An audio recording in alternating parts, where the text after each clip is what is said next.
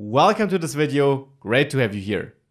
This video here is a collection of my extremely comprehensive React course I offer on Udemy. A link to the course of course can be found in the video description with a nice discount. This course on Udemy is an extremely deep diving React course starting at the basics and then moving through all the core topics like React Router, Redux, animations, authentication and much more. In this video here, I give you a very extensive sneak peek into the course, covering the entire first and second module of my React course. I hope you enjoy it and I hope you learn a lot about React. Obviously it would be great to also welcome you in the Udemy course if you like this.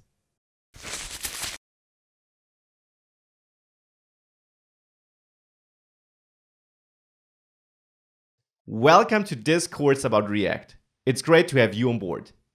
My name is Maximilian Schwarzmüller and I'm a freelance web developer and React developer.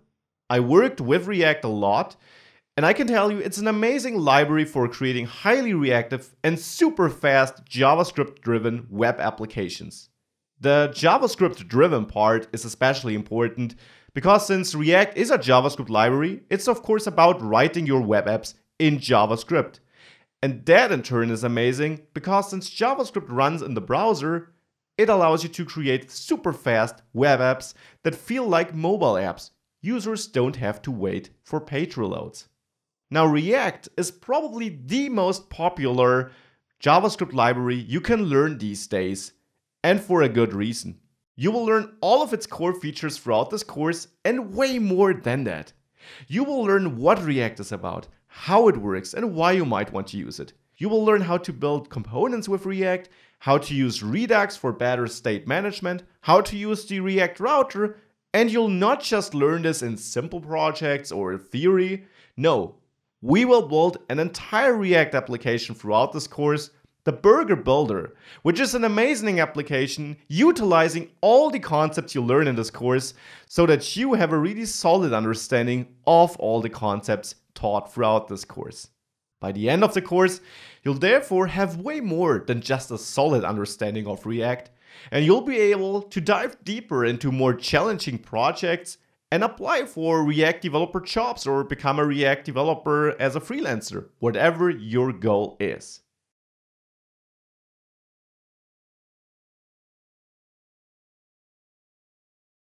So let's get started with React.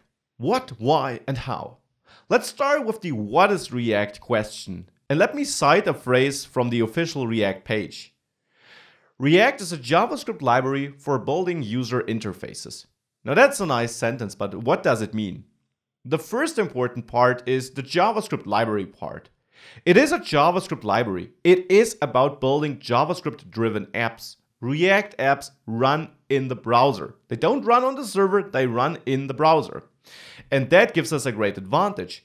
Things happen instantly since they happen in the user's browser. We don't have to wait for a server response to get a new page or to render something new. The other important part in that sentence is the user interfaces part. User interfaces are basically what the user sees. And React is all about using components for building these. If you think about it, you can split up any web page into components. Here's an example. This is just any random web page we can think of. We might have this header area, a sidebar, and then on the right some content. Now we clearly can split this up into components. We would have a header component, a sidebar component, and then a headline and an article content component. Now why is thinking like this important or useful? Because if we split up our web app, our website, into such components, we can build these building blocks, these components, as contained pieces of code. We don't have to build our entire web page as one bigger picture. We can build all these tiny things on their own. This of course makes working in teams easier, but even if we're working alone, it makes it easy for us to keep our code manageable. If we change the headline later on, we only have to go into that component and update it, and we don't have to find that code on our entire web page code. We also can easily reuse components then. If we have a list item component and we want to output a list of these, well, list items, then we only have to write the code once and can then easily reuse it.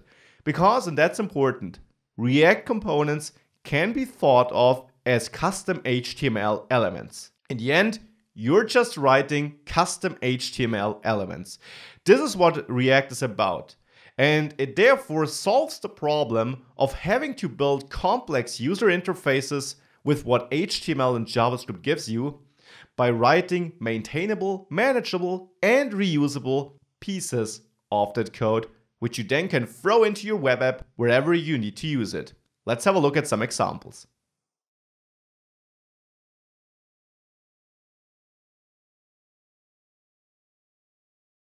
So in the last lecture, I explained that React is all about components and that components are awesome. Let's actually see this on a real web page. Here's ReactJS.org, which is the official web page of the React team. And if we have a look at it, it is actually built with React, of course.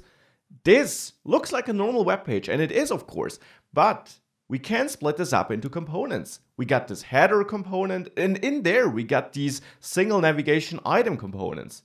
We got this starting image call to action component here, and we got all our elements down here where they advertise React and what it is about. We see more components here, like these image code snippet components here with some descriptions to the left of it. All these things are basically building blocks, which we can of course easily consider as reusable pieces. And actually they are reusing this element here. We got one element here and then the same element with different content being used below it. Now of course you can hard code all that with just HTML, JavaScript and CSS. But then you will have to repeat your code over and over again. Here with components, you build your own HTML element, so to say. And then you just reuse that element. And behind the scenes, this HTML element has all this content already inside of it. And we'll see this in detail in a second. Another good example would be Udemy. Here on the Udemy page where I searched for Vue.js, an alternative to React. There we see we got a lot of components too. We got that whole header with the search bar component. Then we got the search result summary component here, where it also allows us to filter the search results. And then the search results themselves. We got reused list item components here. Each of them has an image and a different title, but in the core, they all are the same. They all have the same structure. And Udemy also uses a JavaScript framework to achieve this and to have an easier time developing and that's important, maintaining and updating this page. So this is why components are awesome and why we as a developer probably want to use components, and that is why React is all about components.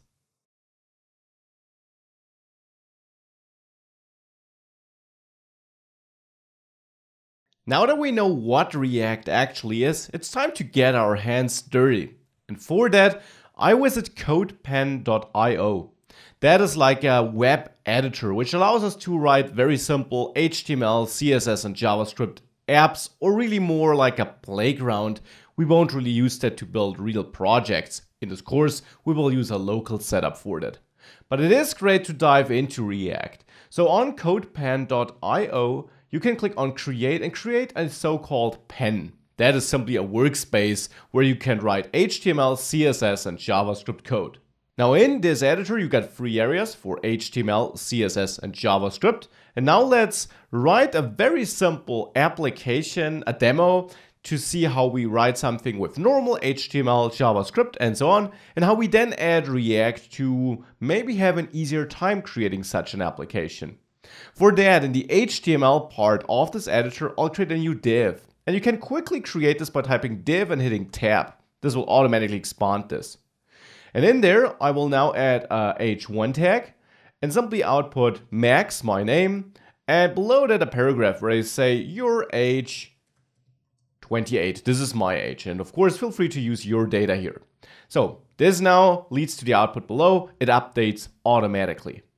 Now let's quickly give this some styling. Let's simply give this div maybe a class of, let's say, person, the name is up to you, and add this person CSS class with some normal CSS code where I simply give this, let's say, a border, 1 pixel, solid, and this gray. with CCC and a box shadow of 0, 2 pixels, 2 pixels, and let's say the same gray. Let's maybe use a slightly brighter one here, EEE, for the border.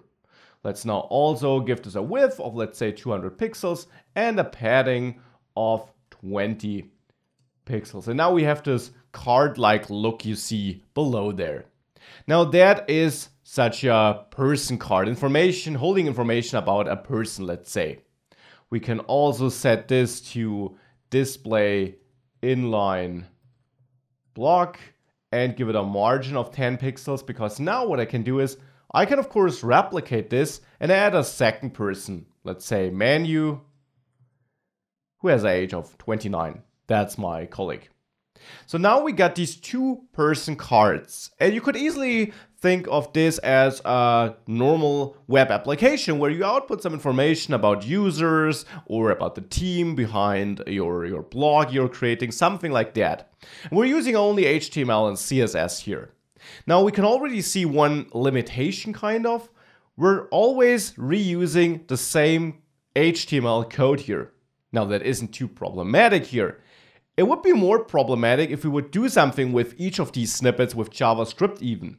But even without that, we can think of this part here as a component. This person div always is structured in the same way, just the data inside of it varies. This is where React comes in, though React shines the most as we connect this to JavaScript logic too. But still, we can already use React to create reusable components here.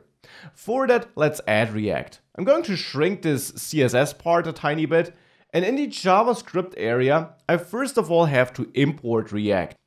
You can click on that gear icon next to JavaScript, and then you can download or import some external JavaScript libraries. And React is such an external library. Actually, it's so popular that on CodePen, you can go to the Quick Add dropdown and simply scroll to React. And this will add it. Now here it adds version 15.6.1, might differ at the point of time you're viewing this. In this course, I will cover version 16, so you're learning the latest React, and in the local setup we'll use in this course, we'll also use that latest React version, no worries. Here, however, we're using an older one, but for the demo here, this does not matter at all. We also need to quick add React DOM. That is another package from the React team. React itself kind of is the logic we need for creating these React components. I told you that React is all about components. React DOM is then about rendering these components to the real DOM. With these two packages added, we're almost there, but React uses a special JavaScript syntax and a lot of next generation JavaScript features. I'll come back to this later in the course. I'll have a whole module where I introduce you to the most important next-gen features React uses. So to unlock the usage of these features and this special syntax, in the JavaScript preprocessor dropdown, you have to choose Babel. That simply is a tool which compiles the next-generation JavaScript code you're writing here to code that runs fine in the browser, so that we write code with all features we want, but ship code that works in the browser. And with that, you can click Save and Close, and now we can start writing our React app here in the JavaScript section. So why don't we do that? Let's create a React component so that we have a reusable custom HTML element we can use instead of repeating this HTML code here on the left. In its most basic form, and you're going to learn about a different form in this course too, in its most basic form, a React component is just a function. So we can create a new function and maybe name this person. Make sure it starts with a capital P. This is required to use it correctly with React. This person component is a normal function, but it has to return the code you actually want to render to the DOM. And here React uses a special syntax which is called JSX. I'm using parentheses here to be able to write or to return some multi-line code.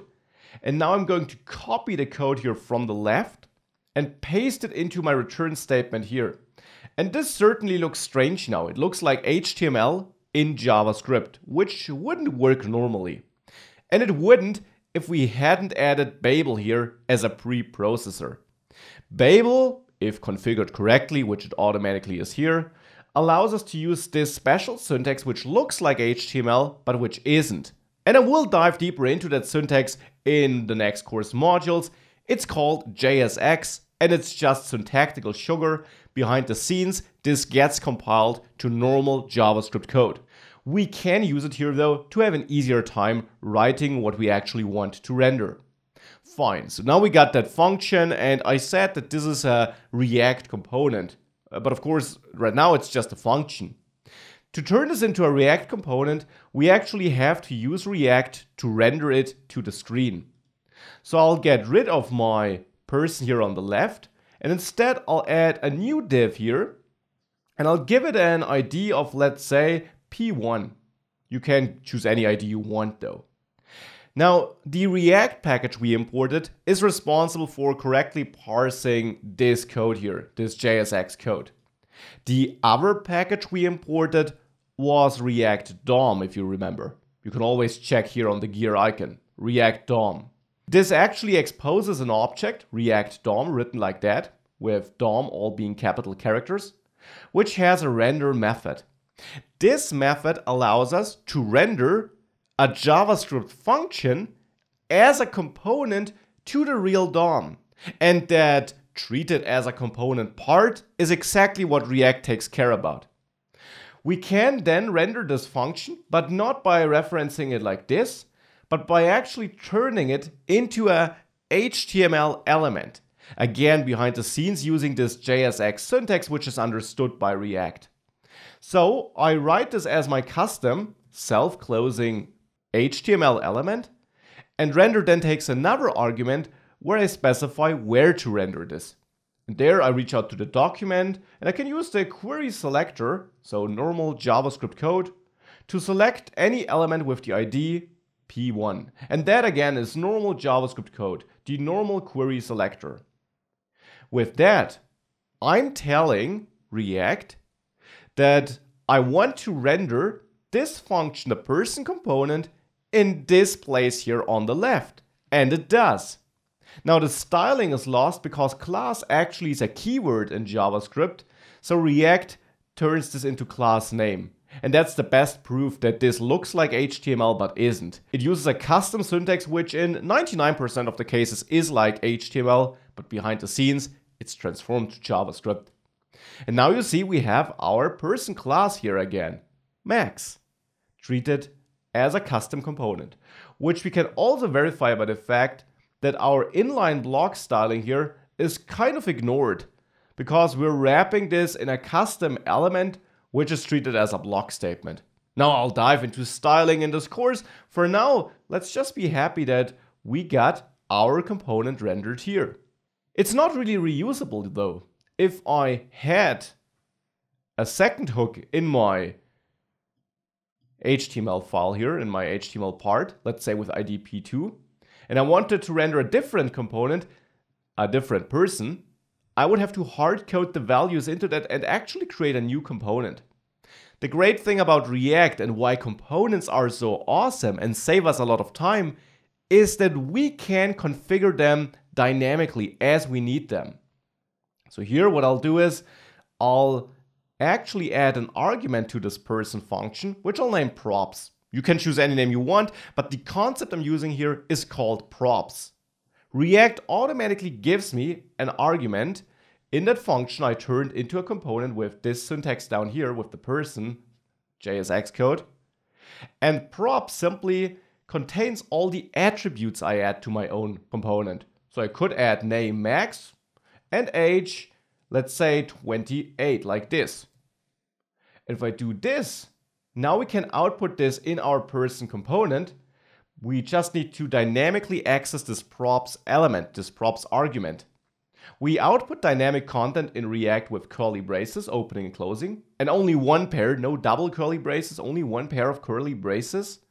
And there we reach out to props and then .name to get this name attribute I passed, and props age to output that age property I passed, so props age. And now we're using the properties, the attributes we're passing to our own component. And that's pretty cool because now if we repeat this React DOM render call here for P2, so make sure to exchange this in the second query selector, we can pass different props to that component, like menu and 29, and now both components use the same base, as you can see. They use the same function which is turned into a component by React, but we're really taking advantage of the component concept because we only wrote the HTML code once and now we can reuse it over and over again.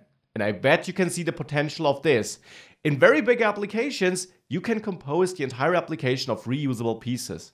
And this component isn't even using any logic. It doesn't listen to clicks or stuff like that. In apps such as the app we build in this course, we will of course do that. We will append our own logic to our components. And then we have small, reusable, maintainable, and easy to manage pieces with their own logic contained in them, which we can use anywhere to build amazing applications. That's the idea behind React, and that is why it's so great and why this component concept is so great. Now let me do one more thing though. Right now I'm calling React DOM render twice. There's nothing wrong with that.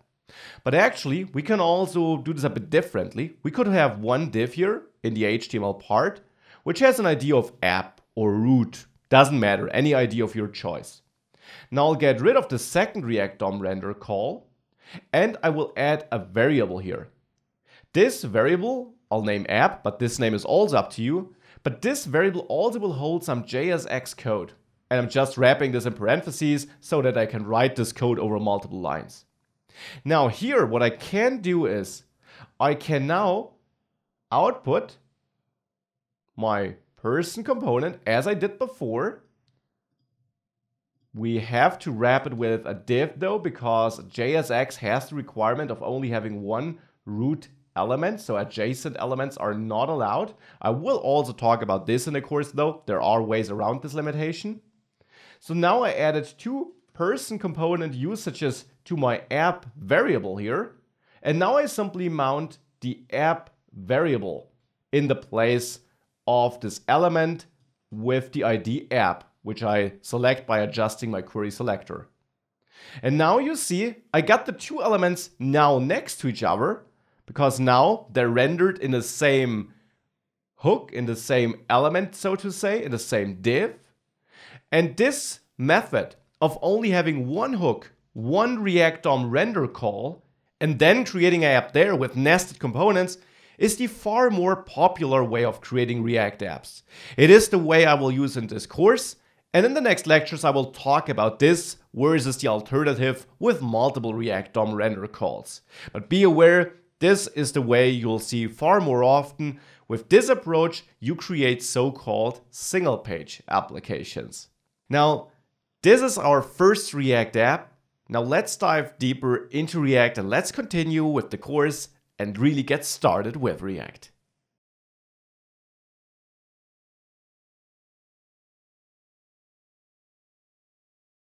So we already got our hands dirty and we saw how we build a React app.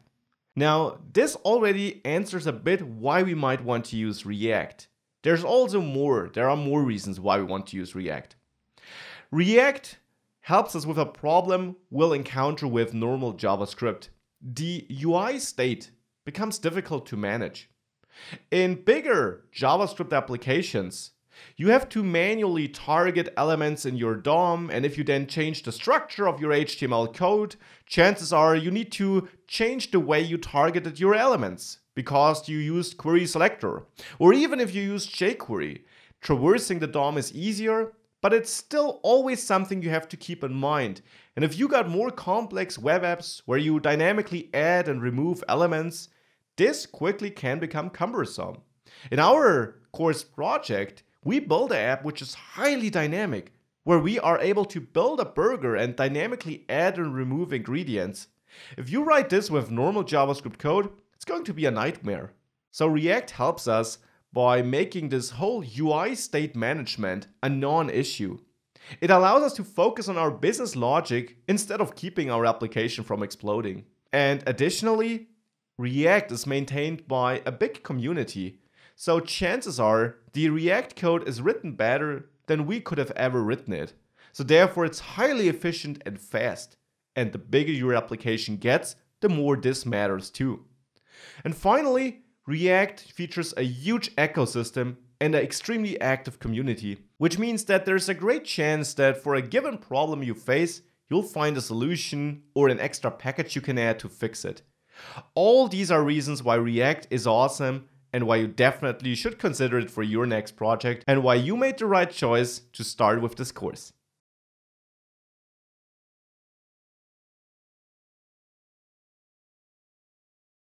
Now there's not just React, there are also alternatives. React, of course, is what we'll cover in this course, but there also is Angular and there would be Vue.js. And there are others like Backbone or Ember, but Angular and Vue are the most popular alternatives. And I can only recommend diving into these two to really pick your favorite. I also got courses on them if you are interested. All three of them are great at creating highly scalable web applications that look and feel good to the user. Not so much an alternative is jQuery. You might think it is one, but jQuery is really only about traversing the DOM and targeting elements in the DOM. Now, as you saw in our example, React is about just declaring what you see and focusing on the logic instead on focusing on the how. And therefore, React, Angular, and Vue allow you to create more powerful applications because you can focus on the logic and your business model and not so much on the technical side of actually reaching that element you wanted to change.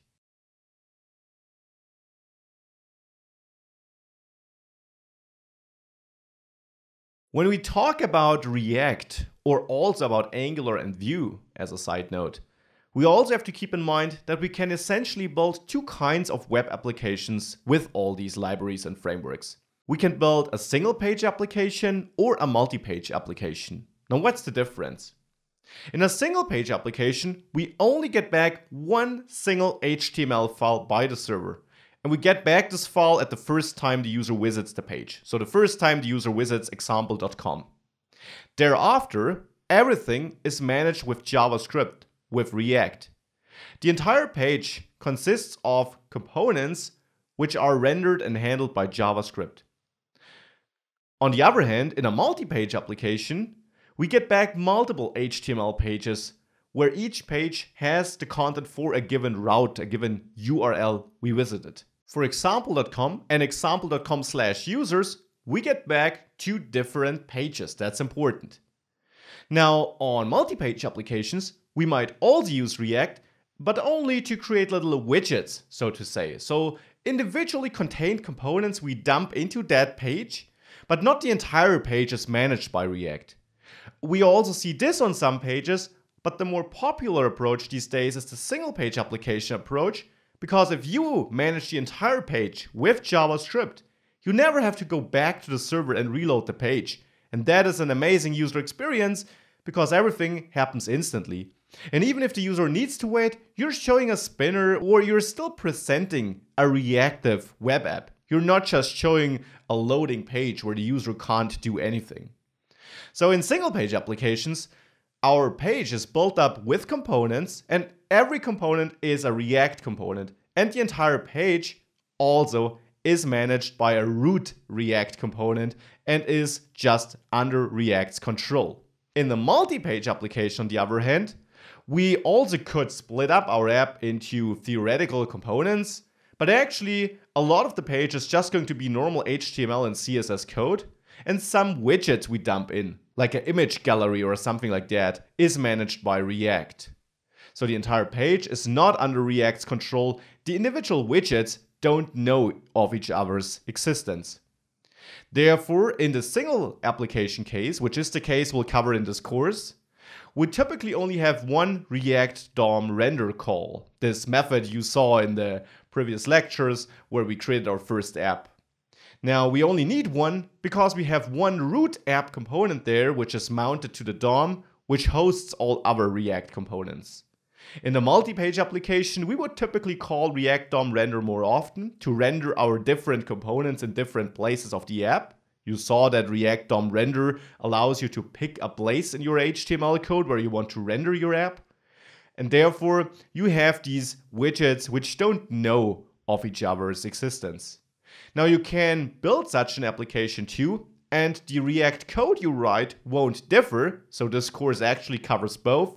But I will focus on the single page application case, since that also allows us to use some libraries like React Router and is the most popular way of creating web apps these days, and also the approach I can only recommend to you.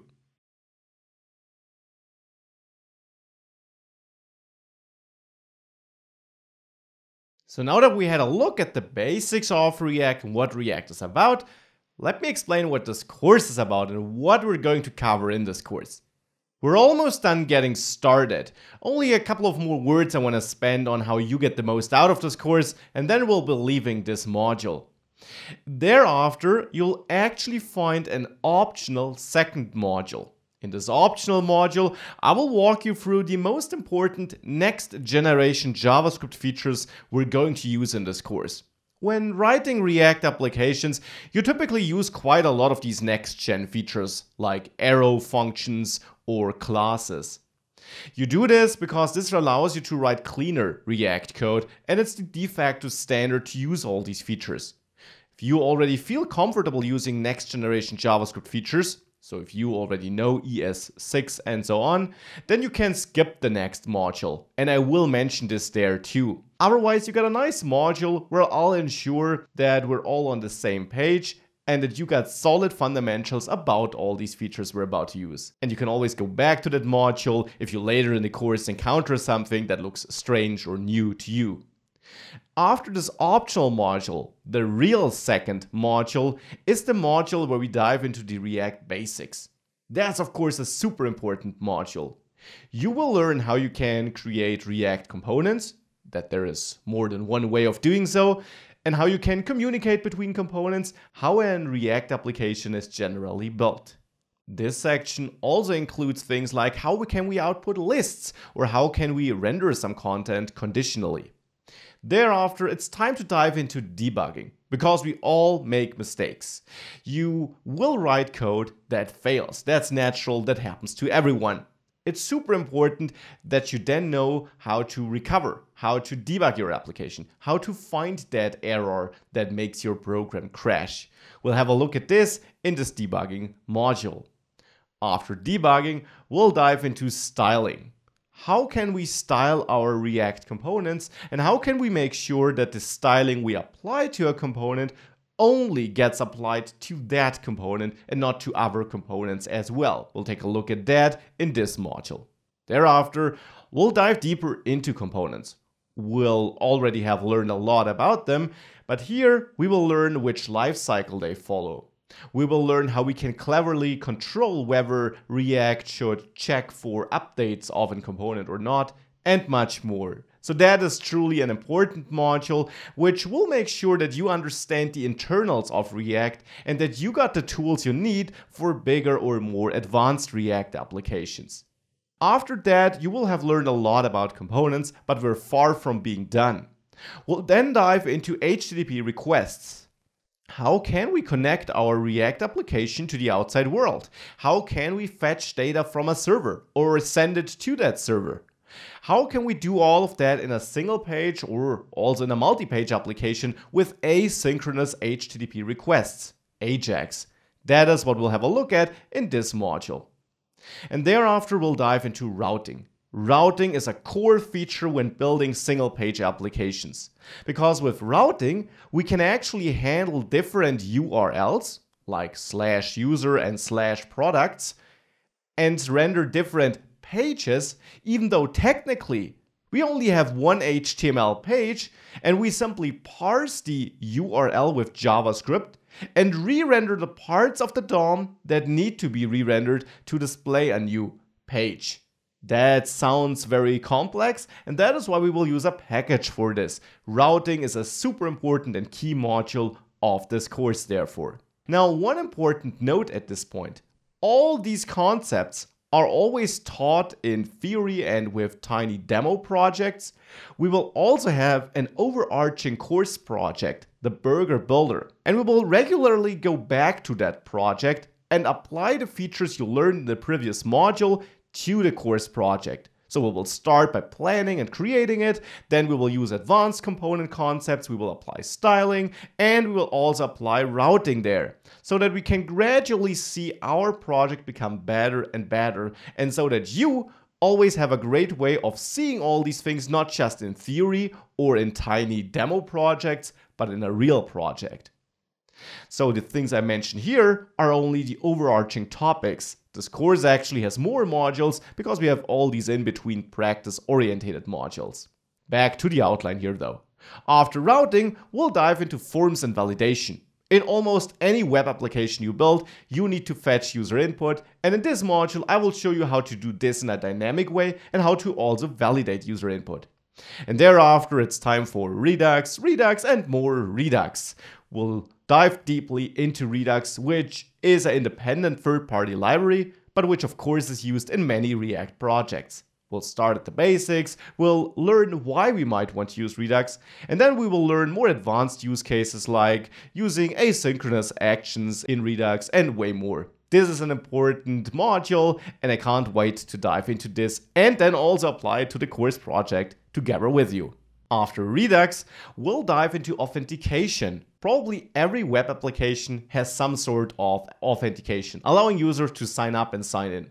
Here, I will show you how to implement this. I will always, as in all these modules, focus on the client side, so on the React side, and not on the server side. But of course, I will explain how to implement authentication so that it works with any backend that supports this kind of authentication. We'll of course also apply this to the course project. After authentication, we'll dive into testing. Only an introduction, to be honest, because testing is enough content, or you can create enough content about testing to fill an entire course. But I want to introduce you to how you test React applications, which tools you use, and how to think about testing React apps. After testing, we'll of course also learn how to deploy a React application, so how to really ship it to a real server. And thereafter, I got loads of bonus content. For example, a whole module about animating React applications. Possible next steps where you could dive into after finishing this module. A module about Next.js, which is basically a library building up on React and making server-side rendered applications a breeze. A module where we will build our own workflow, our own project from scratch with Webpack and a couple of build tools. And way more. So a lot of content in this course. It has the length it has for a reason in the end. And I can't wait to dive into it together with you. So why don't we do that and just start with the course?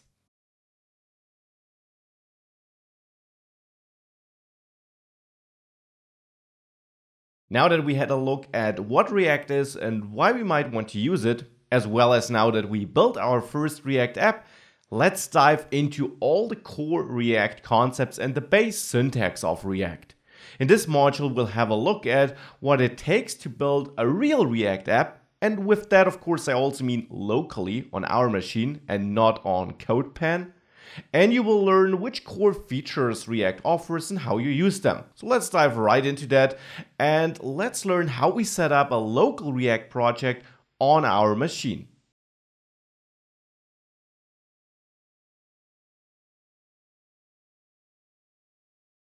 So we want to set up a local React project. With local, I mean we don't use CodePen, but instead we will have a project on our machine where we can work in with our own IDE or editor. This, of course, is the way we want to work with React. We want to have it on our machine. We have more features available there. It's more convenient than using some web editor. And CodePen, which we used before, or JSBin, which we used in the optional second module, are really more playgrounds than real work environments for real projects. So we will set up a local project, and React is actually more than just importing the two files we imported in CodePen. We need a more elaborate workflow for real projects, and this is recommended for both single-page and multi-page applications. The question, of course, is why do we need a more complex workflow, and how do we then achieve it? Let me start with the why. When building a real app, we want to actually optimize our code. We didn't care about this in the demo project in the first course module on CodePen, but for a big React application, we want to ship code that is as small as possible and as optimized as possible, obviously, because that increases the performance of our app. Additionally, and that is super important, we want to use these next generation JavaScript features I taught you about in the last optional module. Now, we want to use that because it makes our life as a developer much easier. And it's the de facto standard for React apps to use all these next-gen features, because the code is leaner, easier to read, faster, less error-prone, and many other reasons. So you should really use these features. It's not just something nice, optional. I strongly recommend using these features. It is considered a best practice, and it is what I teach you in this course, because obviously I want to teach you best practices. So we want to use next generation JavaScript features to have an easier time to write less error-prone code. And with all that, we need a workflow that supports these features. Even on CodePen, we implicitly did this. Remember that preprocessor dropdown where we switched to Babel? That behind the scenes unlocked a couple of build tools that would parse our code and support JSX, this HTML and JavaScript syntax, for example. So we want to use these next-gen features. Essentially, we want to be able to write ES6 or above code and still ship code in the end that runs on as many browsers as possible. And not that many browsers support all these next-gen features. That is why we need a build workflow that actually compiles these features. Finally, in the end, we want to be more productive. This includes next-generation JavaScript features, which often allow us to write more condensed code. But it also includes things like CSS auto prefixing. You might know that CSS prefixes are a thing to achieve the broadest possible browser support for CSS features. Now, manually adding these prefixes is quite annoying, so automatically adding them is nice. Or consider linting, so a tool which actually warns you if you are writing suboptimal code. That would be nice to have too. Not strictly required, but a nice feature. And all these things should be part of a build workflow. Now, to implement them there, we need a couple of tools that actually let them run over our code, to either warn us in the case of linting, or to compile the code to code that runs on as many browsers as possible, whilst we, as a developer, are writing very modern code that would, on its own, not run on that many browsers. So that's the why. A couple of reasons why writing this kind of code is desirable and why we need a more complex build workflow that actually allows us to write this code, that actually optimizes the code for us. And for that, the how, of course, is relevant. How do we achieve such a workflow? We first of all need a dependency management tool. Dependencies are simply third-party libraries, third-party JavaScript packages. React, for example, is a dependency. React DOM is a dependency. And also all the build tools we will need in the end are dependencies. So the compiler for next-gen JavaScript to current-gen JavaScript, that is a dependency. And we will use NPM here. Yarn would be another tool you could use, but we will use NPM, Nodes Package Manager, a tool which just allows us to manage packages and which is the de facto standard for managing dependencies also on front-end projects. Besides that dependency management tool, we need a bundler because we want to write modular code and split it up over multiple files so that each file has a clear task, a clear focus, and therefore is easier for us to maintain and manage. But then we want to make sure that all this code gets bundled into a couple of files in the end when we ship it, because browsers don't even support split up files. Older browsers at least don't do. And it might also, even if they did support it, not be that optimal to make thousands of requests to all these tiny focused files.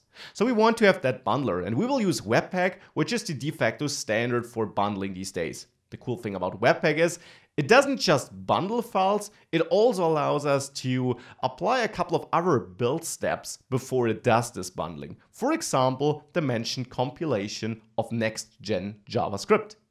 That requires another tool, Babel. We need a compiler that does this JavaScript compilation, which means translation from modern features to workarounds that also work on older browsers. And we will use Babel plus presets, which can be hooked into the Webpack configuration so that they are part of this bundling and optimization process.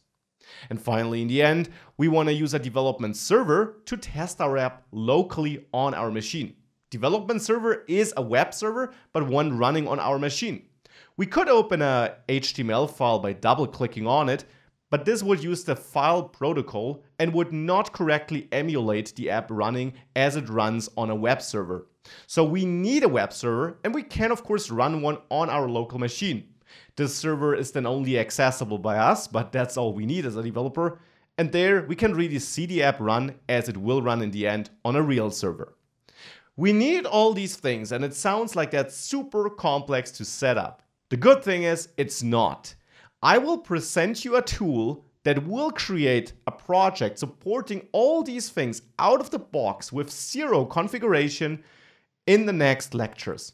We will install this tool together, and it is a tool created by the React team and community and the officially recommended way of creating new React apps. Because that's the general theme of this course, I will teach you things in the best practice and recommended way. So all of the setup is quite easy. And as a side note, if you still want to dive into how this works behind the scenes and you want to set this up from scratch, I also got a module for that towards the end of the course, where we will build a React app, a React project from scratch. Now with that, you know what we need and how. Now let's dive into that tool I mentioned and let's learn how we actually get started with a new React project supporting all these features.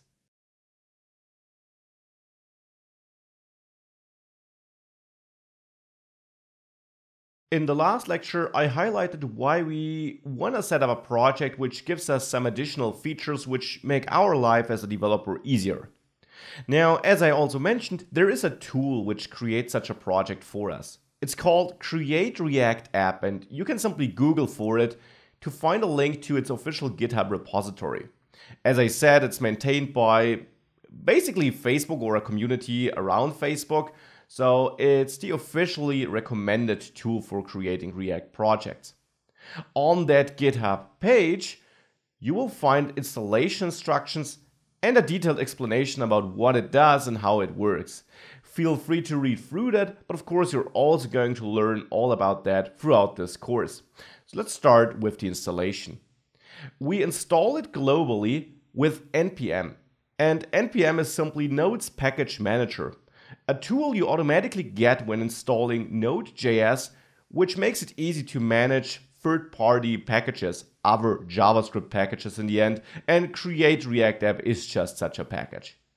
To use npm, you need to install Node.js, which you can download and install from nodejs.org. Now, there you should pick the latest version, 8.5 in my case here, but if you're facing any issues with that, also try out version 6.11 or whatever the long-term support version is in your case when you're viewing this page. Now, no worries. We're not going to write any Node.js code here. You don't need to know Node.js.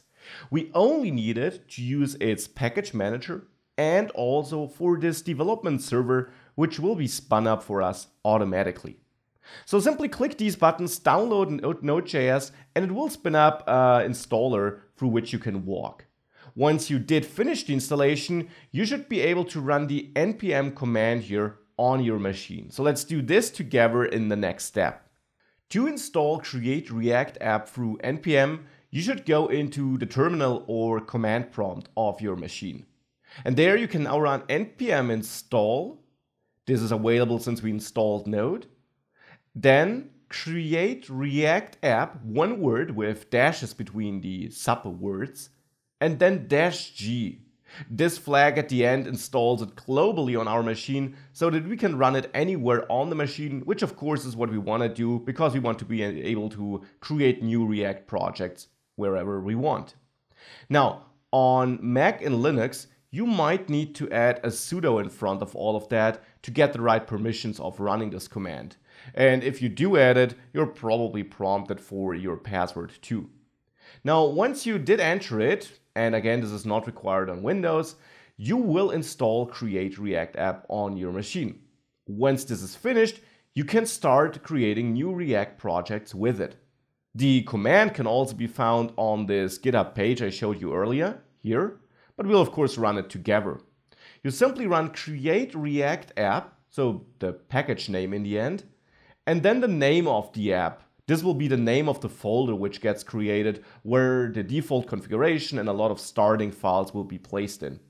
I will name it React Complete Guide, but you can name it whatever you want.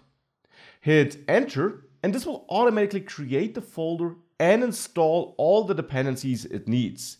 As you can see here already, that is React itself, React DOM to access the DOM, and React Scripts, which is a package bundling all these different tools I was referring to on the slide in the last lecture.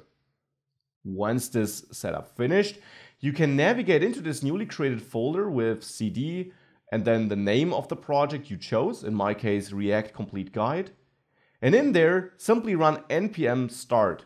Now for me it's showing yarn start and all these yarn commands because I have yarn installed, an alternative to npm, but you don't need that. You can just run npm start. And this will now spin up a development server and open a new page already. This page here. This is the starting page this project gives you. It is basically the starting point. We will start editing it later on. And you should always keep this process you started with npm start running. This is the development server I was referring to, which loads your application on the browser, simulates it to run as on a real web page, and reloads the page whenever you change the code. You can also find the address where it's serving it here in the terminal. So always keep this process running if you're working on your application. If you want to close it, you can always do this with Ctrl+C, but then you will not be able to visit this page here again. Now, with that, we got our project set up. Let's now have a look at what's inside there and what was created for us in the next lecture.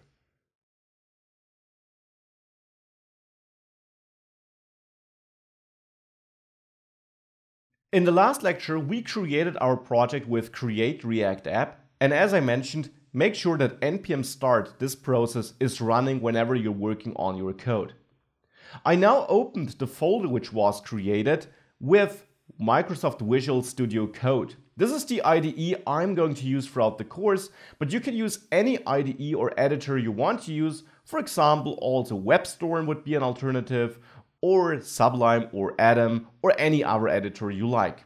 Now here I installed a theme and some extensions, and you can find the exact configuration I'm using here described in a PDF document attached to this video, just in case you want to use the same, but feel free to use your favorite setup.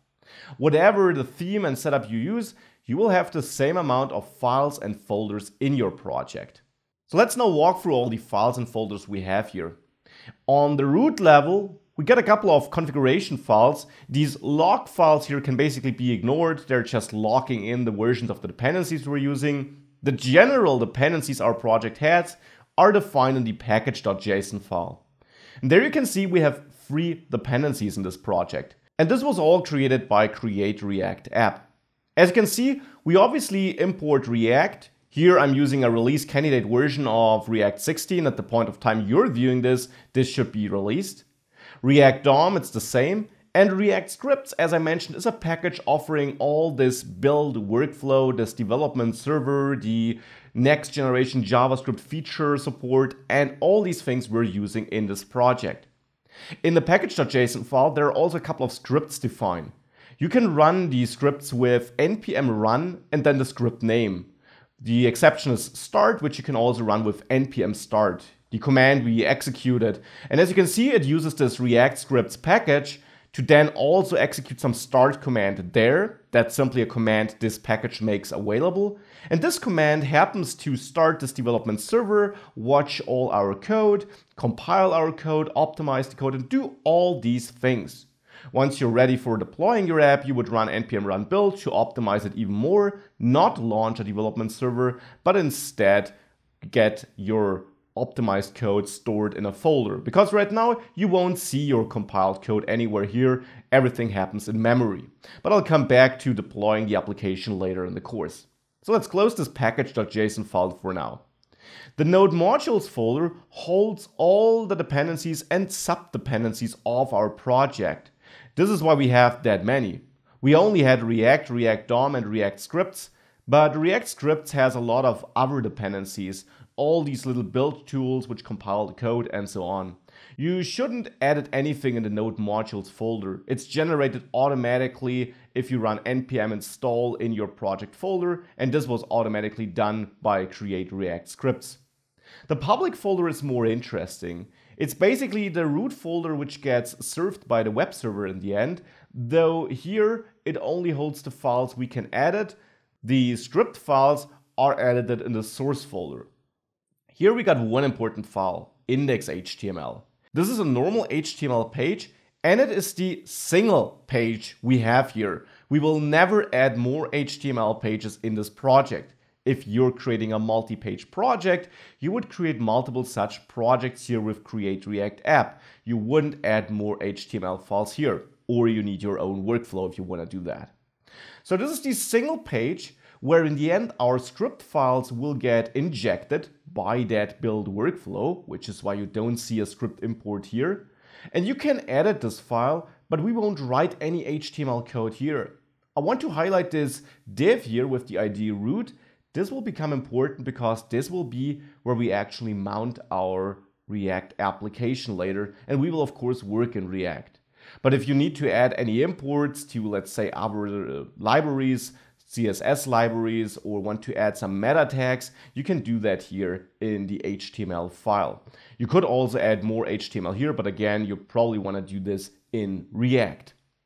The manifest.json file is there because Create React App gives us a progressive web app out of the box, a very basic one at least, and gives us this manifest.json file where we can define some metadata about our application. Interesting for us is the source folder. Here we get a couple of files, and these are actually the files we will work in. This is actually our React application. Most important for us right now, the index.js file gets access to this root element in our DOM, in our HTML file. So the element with the ID root, which of course is this div we saw in the index.html file, this one. And there, as you can see, it renders our React application with the render method. Now here it references some app object or element, which we import from an app file. The extension .js is left out because it's automatically added by our build workflow. And if we have a look at this app.js file, therefore, this is where we see our first and only React component we have in this starting project right now. Here we see some JSX, and I will dive deeply into what we see here exactly in the next lectures. For now, let's remove all the content in this wrapping div, and let's simply add a h1 tag here, where I'll say, hi, I'm a React app. Let's close it, of course, also. And then let's save it. That's always important. Don't forget to save your files. Now, since you have npm start running, this will automatically trigger a recompilation, and it should automatically reload your page too, which is why you should now see, hi, I'm a React app, instead of the old content. With that, we can also remove this logo.svg file because we no longer use it in our project. And now we got a bit of a leaner source folder. Now, what else did Create React App create for us? It gave us this app.css file, which basically defines some stylings we use in this app.js file. Though I will say that these are not scoped to this file. These are still global stylings. And I will actually remove everything but this first app class definition in that file and save it thereafter. We also get an index.css file, which also applies styles globally and which should be used for some general setup, as here for the body of our application. The register service worker.js file is, as the name implies, important for registering a service worker, which is generated automatically. That's related to this progressive web app we get out of the box. It will basically pre-cache our script files. We don't need to configure anything there. And the test file, well, we'll dive into testing later in the course. It basically allows us to create unit tests for the different units, for example, components in our application. This is the general setup, and for the majority of this course, we'll work in app.js or other new components we create. Speaking of that, let's analyze this file. Let's understand the syntax we see there. Let's get rid of that logo import because we removed the logo file now that I see it. And let's dive into JSX, what exactly that is, and how we add more components to our application.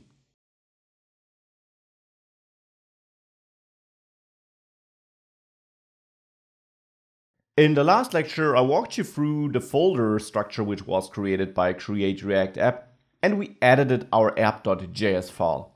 Let's now dive deeper into what we see here. We see a React component. As I explained, React is all about creating components, basically custom HTML elements, you could say, which you can then use to construct your application. This app component actually gets used in the index.js file, where we render it into the place of this root element. And we could render a normal HTML element here too, test for example. This would work. This is now no React component. If I save this, I see this h1 tag. But of course, then we have no real React application. We're rendering a normal HTML element, but we're not rendering our own React component. Now you could, of course, use multiple React DOM renders and render all the HTML code you want to use in your app. That's not really how you create your React apps though. Typically, you render one root component, the app component, but you can name it whatever you want. One root component, in our case it is the app component, named app, and in there you would nest all the other components your application might need. And of course, these components can then also be nested into each other. But all the way up to the top, you only have one root component. You could reach out to multiple nodes in your HTML file and mount different root components for different React apps, all in the same project. That would be possible. But it's not what we do here. In the end, you can of course simply replicate what you learn in this course for multiple applications in one and the same HTML file. But let's stick to the general or typical usage of React. We have this app component, which is defined in the app.js file. Here we see one of two ways of defining a React component. We create a JavaScript class with the class keyword, and then we use the extends keyword to inherit from this component object, or class to be precise, which is imported up here from the React library. Actually, we import two things: React, which is responsible or required for rendering anything to the DOM. We always need to import that in a file where we define a component. And of course, the component class itself. I will soon show you a different way of creating components though. Now, this class has one method, the render method. It needs to have that because React will call this method to render something to the screen. There's one important job every React component has to do. It has to return or render some HTML code which can be rendered to the DOM, to the screen. You can do other things in there too, reach out to the internet, do some calculations, listen to events. Whatever you need in your application, we will see all of that in that course, but you always also need to render some HTML to the DOM. This is so important to keep in mind. We then export this app class as the default export of this file. This is an ES6 feature and simply means if you import this whole file, you simply import this class because it's the default export. We do use this in the index.js file where we import app from the app file. Again, omitting this extension because it's added by our build workflow automatically for JavaScript files. This app name here, by the way, is chosen arbitrarily, but typically you use the name of the component you also use in the file and that you also use as the file name. One side note, you might also see these components with .jsx as a file extension instead of JS. The reason for this is this code here. I referred to it as HTML, which is returned, but in the end, this is not HTML. It looks like it, but it is JSX. So it is JavaScript looking a bit different. And this can be confusing at first when you're learning React. This might be one of the most confusing things actually. Important to know is this is just some syntactical sugar. It was basically invented by the React team, and we can write it in our JavaScript files because of the build workflow we're using here. It will basically automatically transpile it to valid JavaScript in the end. It's not connected to the file extension you're using. It works in .js and .jsx files. And the convention nowadays is pretty much to always use .js files, which is why we do it here too. And it simply is code or a syntax we can use to write HTML in quotation marks, whilst in the end not writing it. Sounds confusing? Let me show you what this actually is compiled to in the next lecture.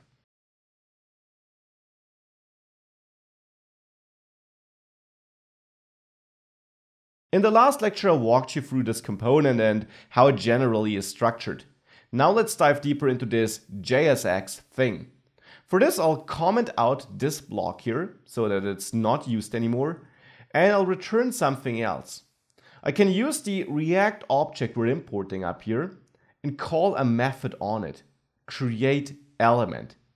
This, by the way, is also the reason why we have to import React, because this code here is in the end compiled to what we're writing here, even though we don't see that. Create element is a method and it takes 3 arguments. Actually, it takes an infinite amount of arguments, but at least 3. The first one is the element we want to render to the DOM. This could be a div. This can be a normal HTML element like a div. It could also be your own component if you have one available here. We don't though, because we're inside a component, we can't render that. We could render any other component we're importing, but we have no such component. The second argument is basically the configuration for this. And there we would pass a JavaScript object. This is optional. We can also pass null, and we'll do this for now because I don't want to configure it. The third argument here then is any amount of children. And we could have multiple arguments separated by commas. Children means what's nested inside this div. Now in this case, we want to nest the h1 element. Let's try by adding h1, and then as another argument, let's add this text here with multiple exclamation marks, and let's escape this quotation mark here with a backslash, so that we can identify that this was rendered by this create element method. Now with that, let me save this code, create element with 4 arguments, div, null, h1, and the text.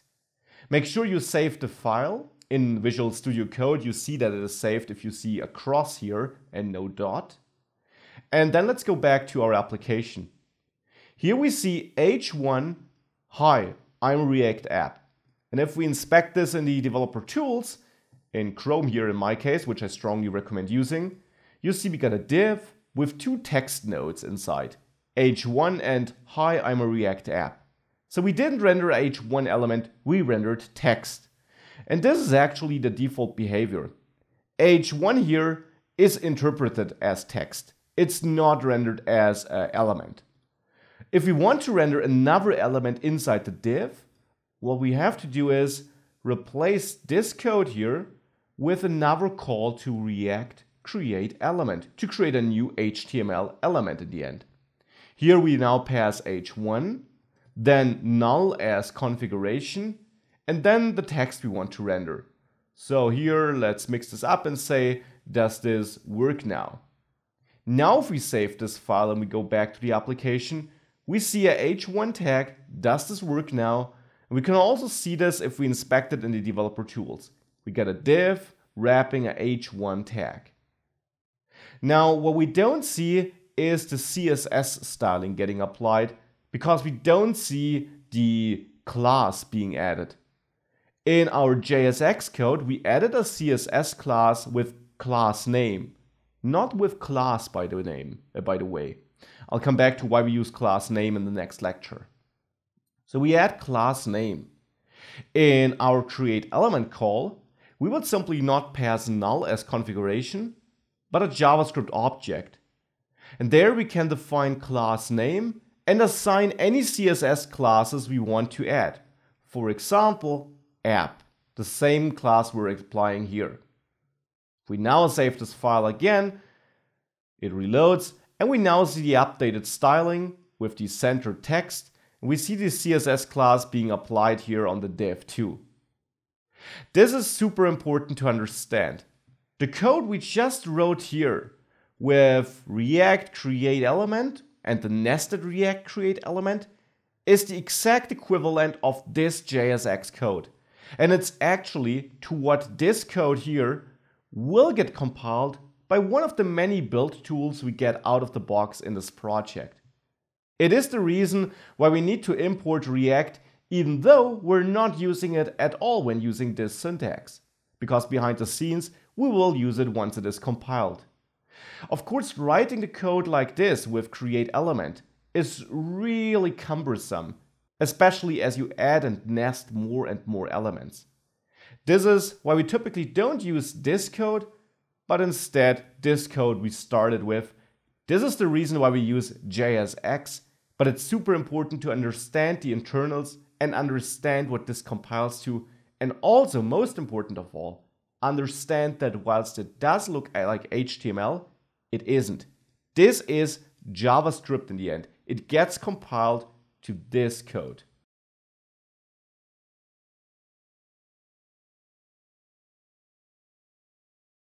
In the last lecture, I had a look at what JSX actually is, and it's so important to understand this. Now, in this lecture, I want to highlight some of the restrictions we face. For example, this class name thing here. JSX clearly looks like HTML, and it should. It should allow us to write HTML-ish code in our JavaScript files.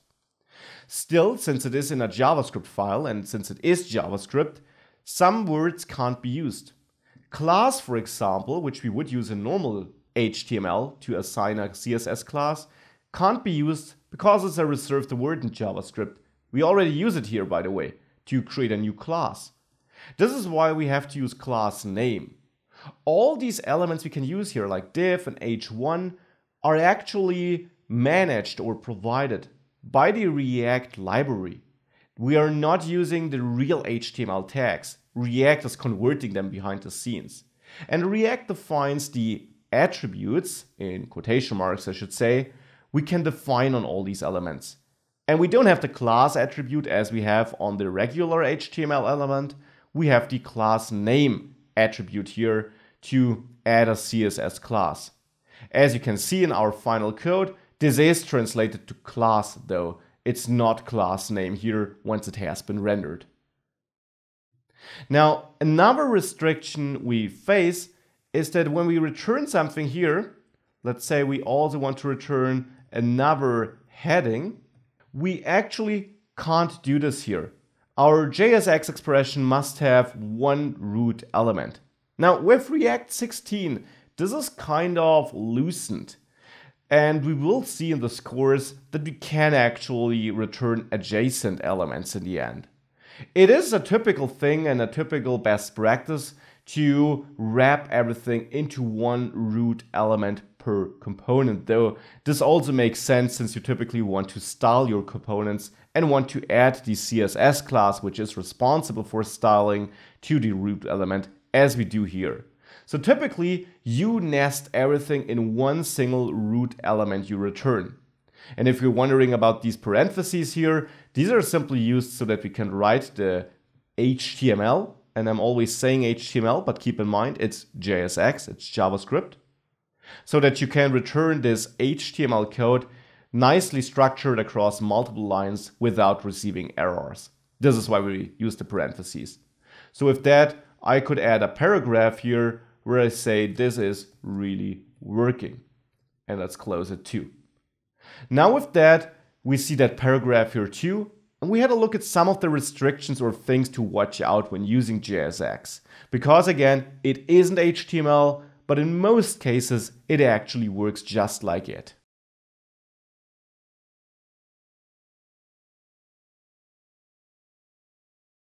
We already learned a lot about the core fundamentals of React, especially this JSX thing, which is super important to get right and to understand.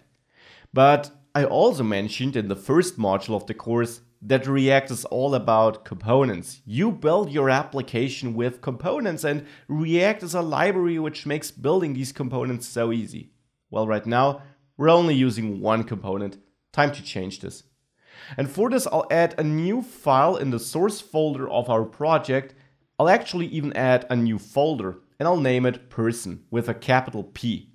This is kind of the convention in React. You don't have to do that, but you give your components, the files where you create them, capital starting characters. And you describe what this component is basically there for. And here I want to render some information about a person. Inside that person folder, which is stored in the source folder, I'll create a person.js file. Again, following this convention of having a capital starting character and describing what this component is about. Now in there, I want to create a component. And we already did this. Actually, we got this out of the box in the app.js file by extending the component class from the React library. We can absolutely use this approach, and it will become more important later when you also learn about state, which basically allows you to change your component at runtime, you could say. But most of the time, you should use a different form of component or of creating components. A bare function, a simple JavaScript function. Because in its simplest form, a component is just a function which returns some JSX, some HTML, you could say. Now, of course, you can create a function with the function keyword. You could name it person, here with a lowercase starting character, which also is kind of a convention here. You could use a capital one though. And then you could return some JSX here. You can absolutely do that. You could also use the ES5 syntax of creating a variable which holds a function which in the end would result in the same. But I will use ES6 in this course, which I strongly recommend doing. It is kind of the best practice when creating React projects. It gives you access to many new and modern features. Hence, I will create a variable not with the var keyword, but with the const keyword, because I don't plan on changing this variable, effectively making it a constant, and hence we should mark it as such. I'll name it person with a lowercase character. As I said, you could choose person with uppercase p, but you often see the function name being all lowercase. It should otherwise be the same name as your file name though, or as the component name you want to use. Then I will assign a value to this variable, or constant to be precise, and this should be a function. Now I could again use function here, but actually I want to use the ES6 function syntax, this arrow function syntax. So I will say equal argument list, arrow, function body. This is just the ES6 equivalent to the function created with the function keyword. It holds some advantages, especially when it comes to the this keyword though. So I strongly recommend using this syntax. If this is brand new to you, now you know it, and in general, you might be interested in also diving into some ES6 courses or learning materials to simply learn about all the awesome features ES6 has to offer, like this one. Back to the syntax though. We effectively have a function here. And as I said, in its simplest form, a component is a function returning some JSX. So let's do that. Let's return some JSX. And we could simply return a paragraph here where I say, I'm a person.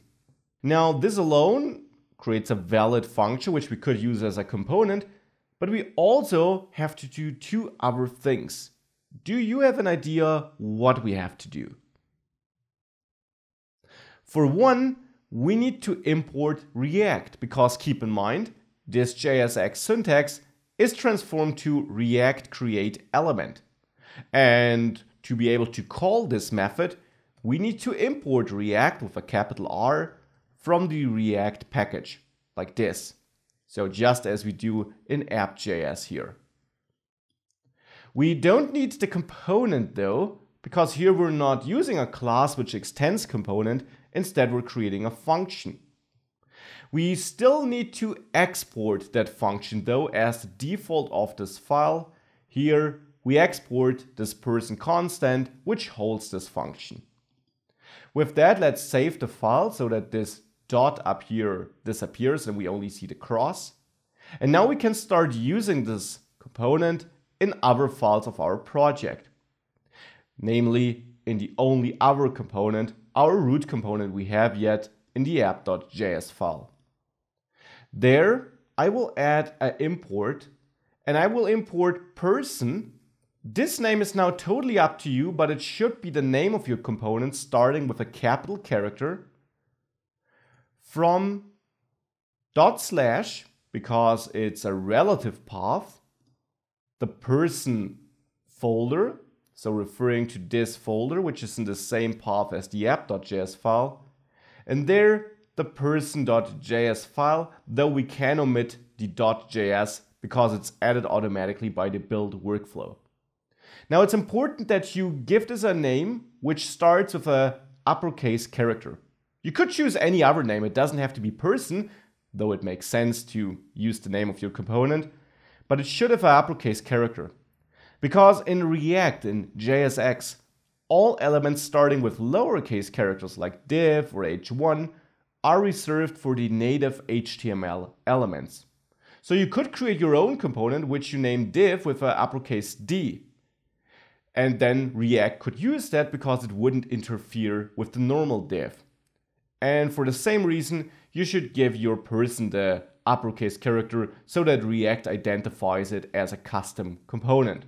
So let's use person here, and we can either use an opening and closing tag like this, or since we don't nest anything between, I'll come back to that in the next lectures too, you can also use a self-closing tag with / and then the greater than sign at the end.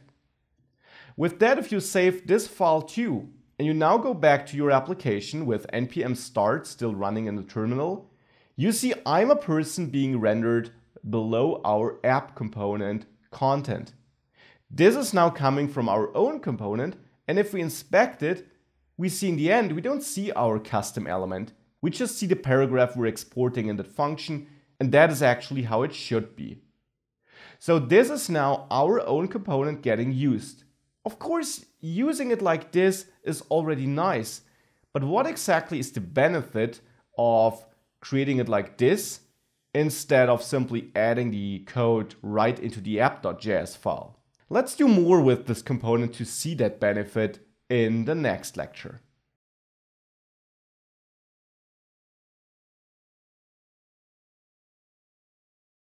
In the last lecture, we created our own component, the person component. The question is, what's the big advantage of this? Components are awesome because we can focus our code in each file and hence make it much more maintainable, not put everything into the app.js file, which can really get crowded for bigger apps. And this component is also reusable and configurable. Now I'll come back to the configuring part. Reusing it is quite simple. We can simply copy it and paste it as often as we want, maybe 3 times.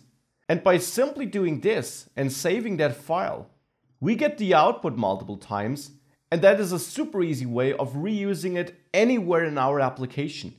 And if our application would contain more and more components, this would make it super easy to build it up with all these components and use them wherever we need to use them in our app. This is now effectively our custom HTML element. We also can configure it though. But before we do that, let's change something else about our React code. Because right now it's all static still. We have our custom component, but in there we still just have some static HTML text, some HTML content at the end. Now, oftentimes your templates, your JSX code should be dynamic, should output different things depending on the state of your application or on some user input. Now, we will do this a lot throughout the course, but let's lay the foundations for that in the next lecture.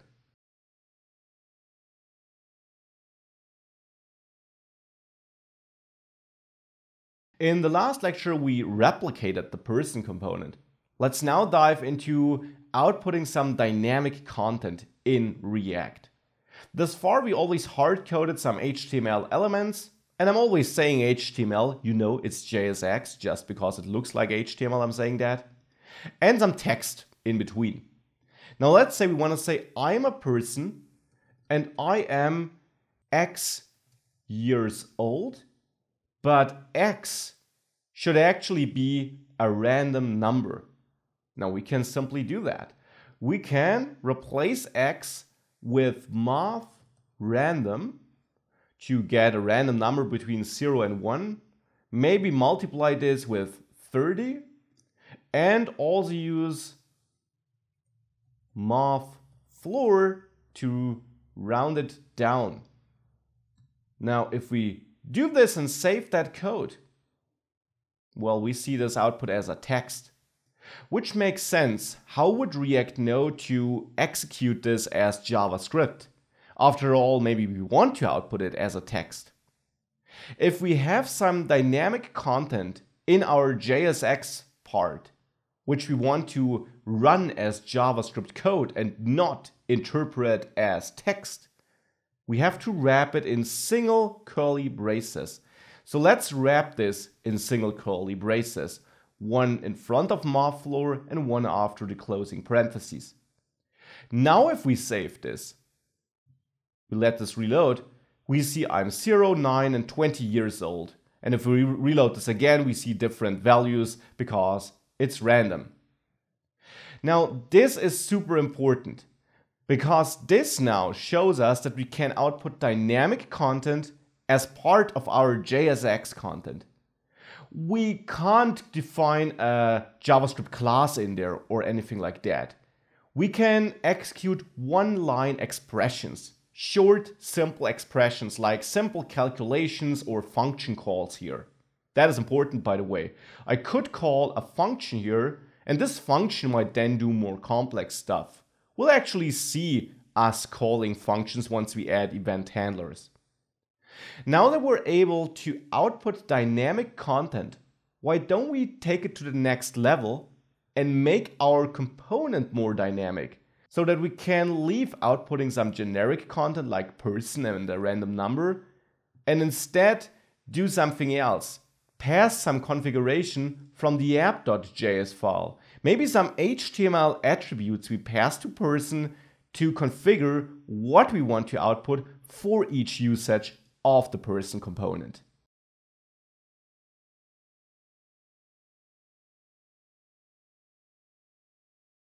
Now that we know how to output dynamic content, let's make our component configurable, flexible, and dynamic. For normal HTML elements, we can pass attributes, like class name, which we can add to any HTML attribute. An input element also would have the value attribute, for example. Now for person, it would be nice if we could say name and maybe pass max, and age and maybe pass 28. And for the second usage, we maybe want to pass menu and the age of 29. And for the third usage, we maybe want to use Stephanie and pass an age of 26. That's not my girlfriend, by the way. So if we do that, we want to output this. And maybe we even want to take it further. And for menu, we also want to split this in an opening and closing tag and also output some additional information like my hobbies, which could be racing.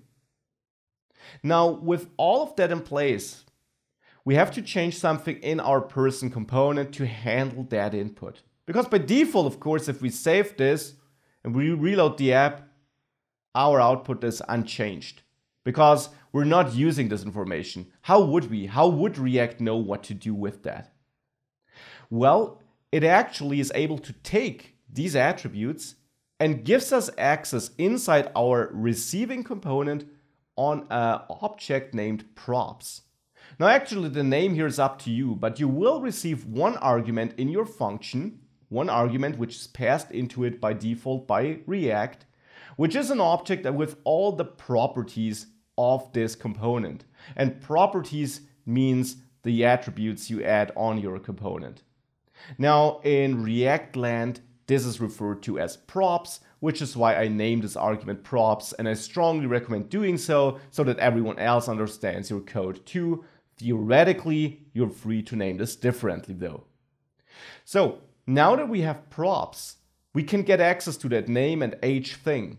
So we could say I'm, and now use single curly braces to output something dynamic. I'm props name, and I am years old. Now here, I will keep the curly braces, but replace the random calculation with props age. I'm props name and I'm props years old. Let's now save this and let's see what happens if this now reloads in our application. If it doesn't reload, reload manually. You should see I'm Max and 20 years old, Manu, and Stephanie and all the ages. So now we're having the best of both worlds. We have a reusable component which has a clearly defined template, but in there we use dynamic content which we set from outside in the place where we actually use our component. This makes it really reusable. Think about all the possibilities which we will also explore in this course. Having an input component where you can set the type from outside. Having this person component which might be styled like a card to output dynamic or different content for the different persons. That is truly an amazing world of features we can access here, and it's one important step towards really building great and flexible components. What about the hobbies here though? Let's have a look at how we can use content which is passed not as an attribute, but between the opening and closing tags in the next lecture.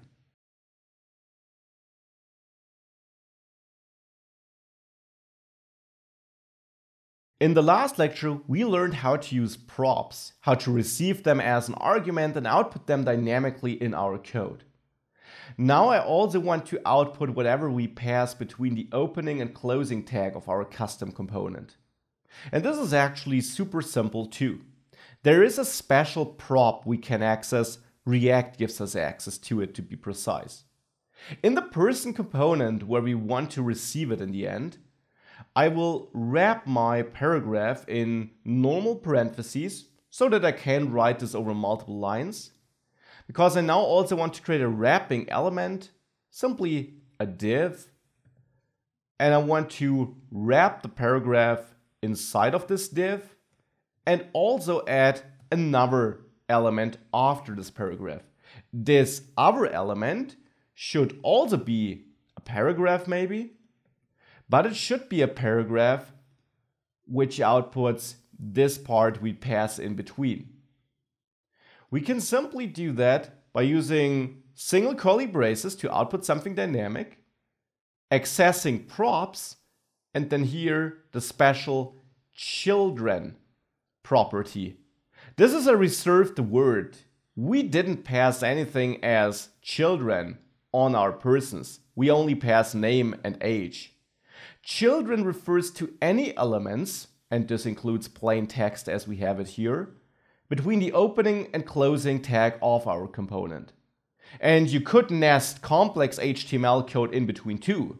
This doesn't have to be just text. Could be an unordered list with multiple list items, could be other React components. Anything can go between here. And these children are now output with this syntax. Of course, you don't have to wrap it in a paragraph. You can use it anywhere in your JSX code. And after saving this, we see my hobbies racing for Manu, whereas Max and Stephanie still output the other content only, because there we don't pass any children. If we inspect it, we see that an empty paragraph is rendered though. So the paragraph is there, it's just empty, because props children is basically undefined, is null, because we have nothing between opening and closing tag. This is important to know. You can put your content into your component from outside, not only by passing props like this, but if you want to pass some structured HTML content, also by placing it between the opening and closing tag and accessing it with props children.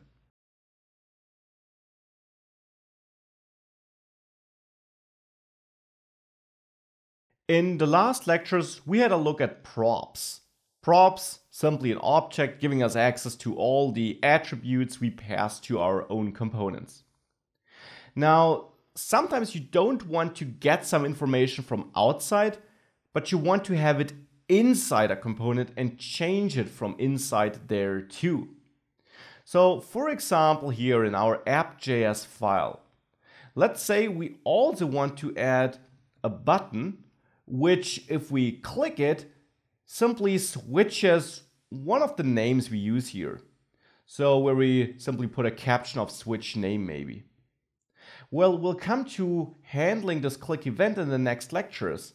But first of all, we need to define these names here in a non-hard-coded way.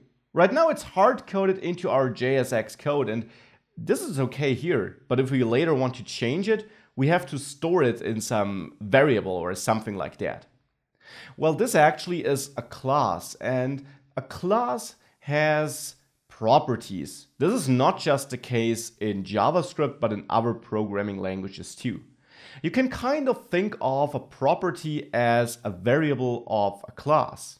So in normal JavaScript code, you would simply write var something equals some value. This doesn't work in a class. There, you can simply write something equals some value. So a bit shorter, but in the end, the same you could say. There's one special property you can define in any component which extends component.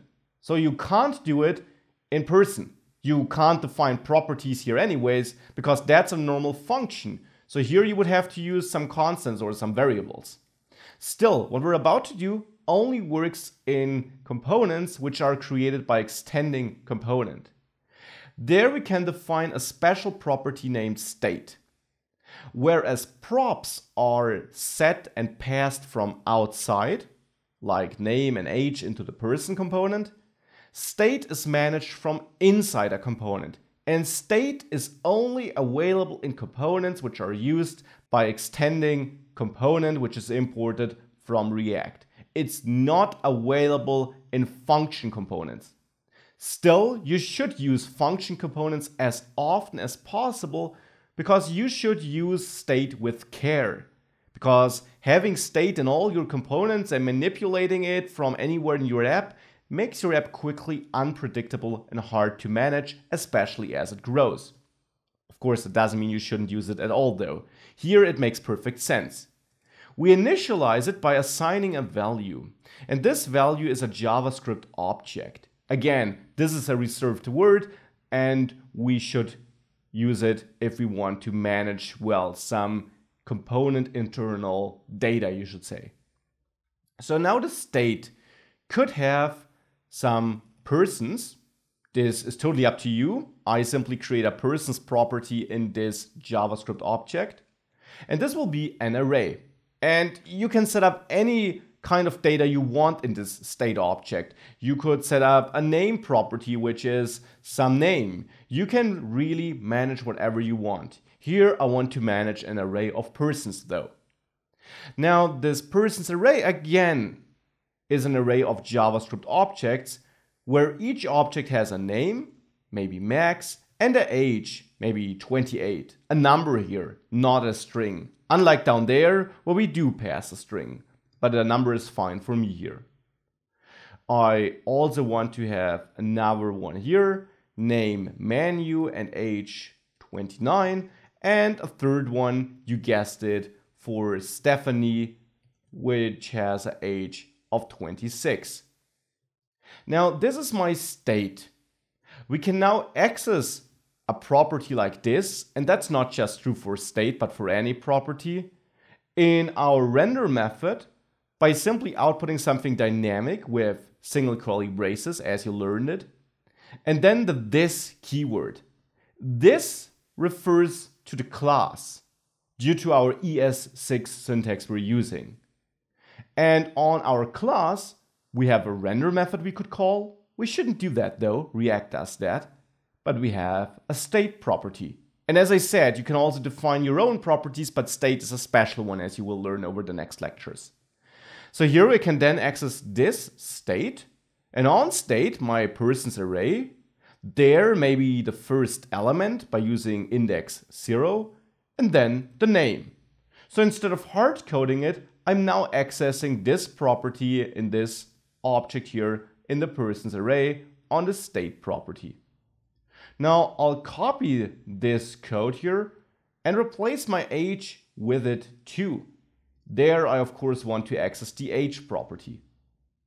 And I'll replicate this for menu, but here it's of course the first element, the second element with index 1 in this array. And for the age, I'll also access element 1 and of course the age property. And for Stephanie, you probably guessed that, index 2, and also for the age, index 2 and age property. With that, if we save this and we go back to the application, we see the button which doesn't do anything, and we see the same output as before. This time using a property, the state property though. Now, I said state would be a special property. Thus far, we don't use it in a special way though. We can change this. State can be changed, and if it changes, and that's the special thing about it, and it only works on that state property, if it changes, it will lead React to re-render our DOM, or to update the DOM, I should say.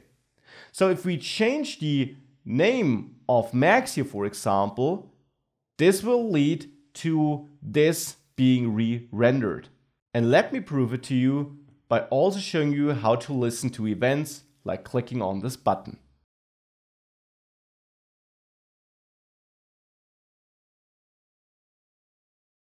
In the last lecture, we set up state, and I told you that it would be special, but we don't really see that yet.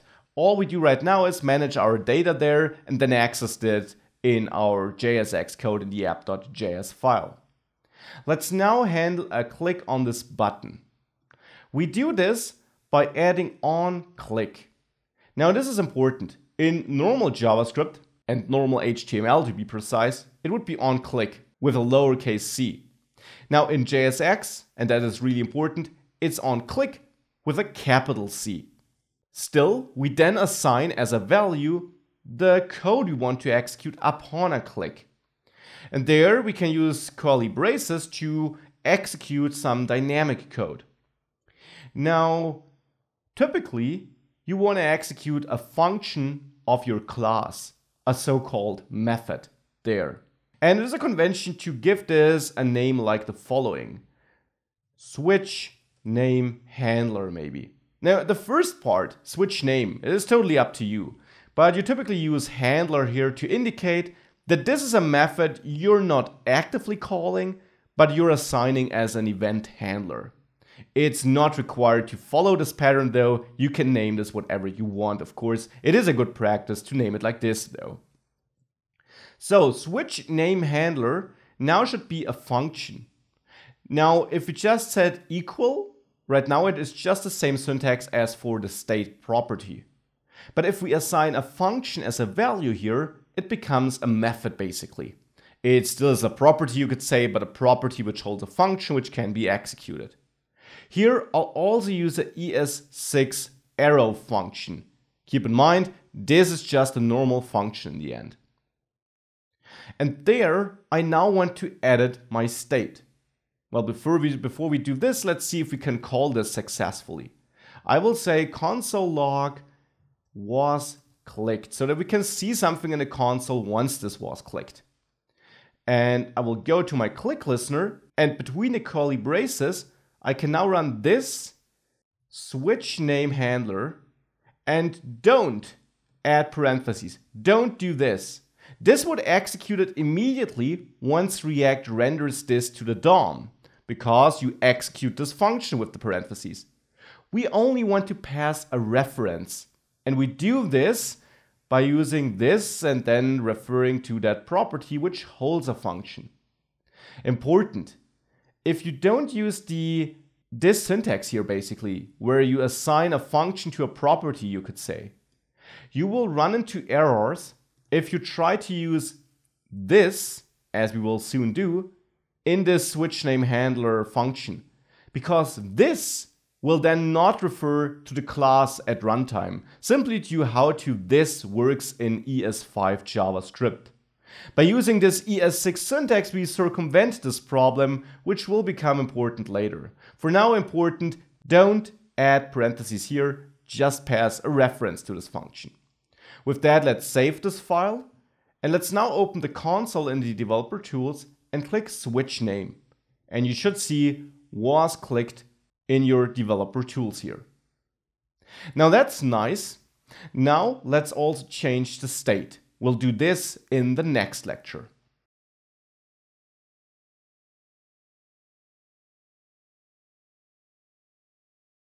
In the last lecture, we executed switch name handler upon a click. Now we want to manipulate the state upon the click. So I'll comment out this console log statement, and we could simply do this state, reaching out to this state property here. And as I mentioned, this will only work when using this syntax. Otherwise, this here will not refer to the class and will therefore not be able to reach that state property. But here it will work. So this state persons, then maybe access person 1 and set the name to Maximilian, my full name. Let's save this and let's see what happens if we execute this code. We already get a warning here, but let's ignore it for now and let's click switch name. Nothing changes, we still see Max here.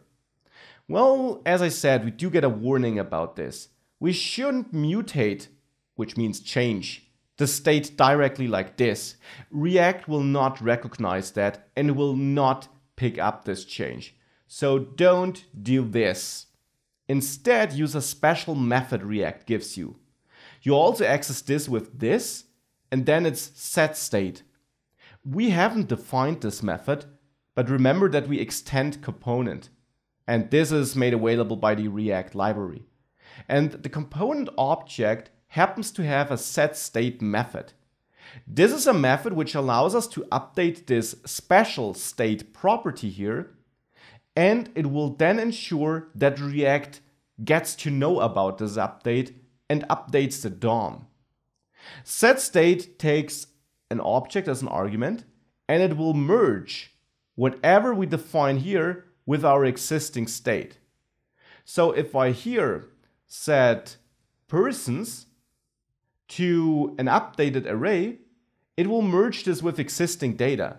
So if we had some other state here, which is some other value, then this would not get touched even if we only update persons.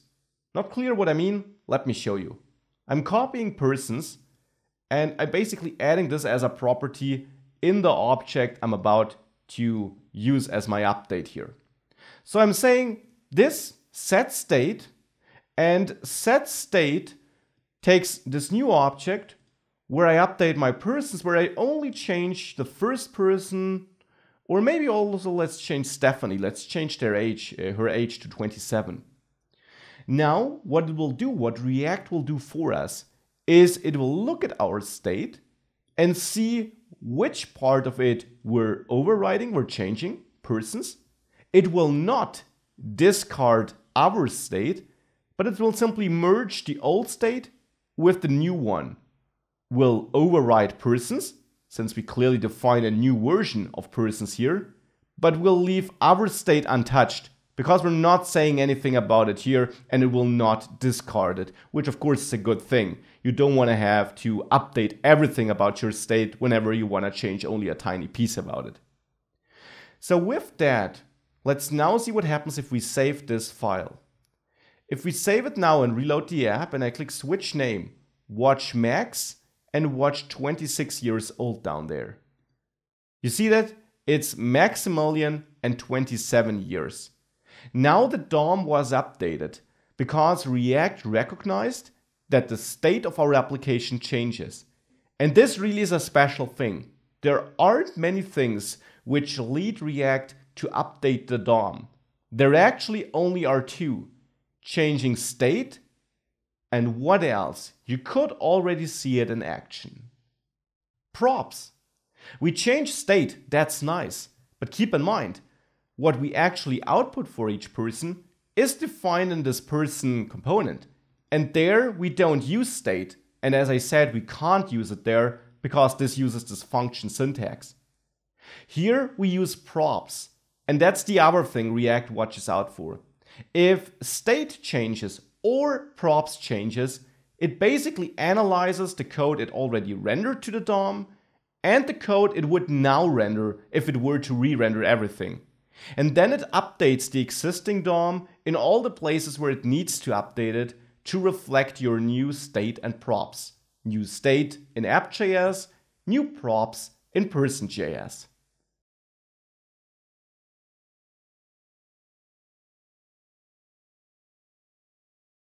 In the last lectures, we learned a lot about state and props. We learned that these are the only two things which lead React to update your DOM if something changed. Now, I also mentioned that when creating a component as a function, as we do for person, we can't use state in there because it's just a function where we return some JSX code. Granted, we could run other code before doing that, and you often do that if you need to transform your props first or something like that. But you can't set up a state property here. You can't call this setState because it's no class extending component. The setState method is not known and we don't have methods anyways. It's no class, it's a function. And still I mentioned that you should use this function form of components as often as possible. And I will emphasize it here one more time. Why is this so important? Because these simple components, which are just functions receiving props, are very clear about what they do. They only render something to the DOM, they are dynamic because of props, and you can add some additional logic prior to calling return. But, and that's super important, they don't manipulate your application state. As your application grows, you will see that this is not so unimportant. This is actually really important. Most parts of your application shouldn't change the application state. They should just render something to the DOM.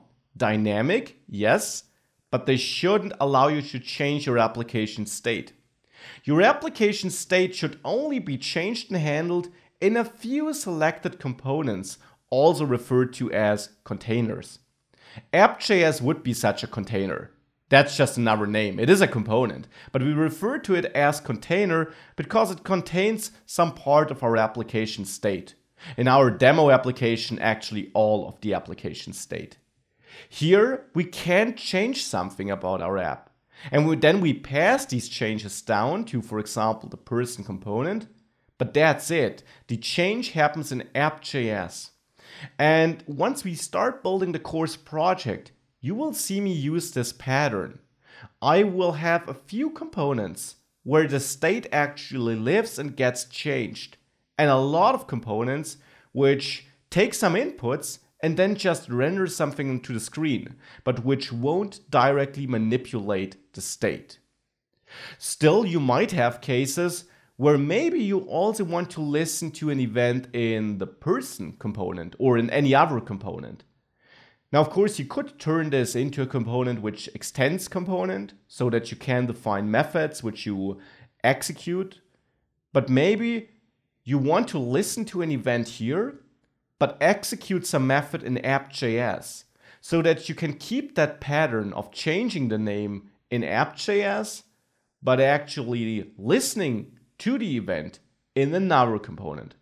Let's have a look at how we can handle this and change the state from another component in the next lecture.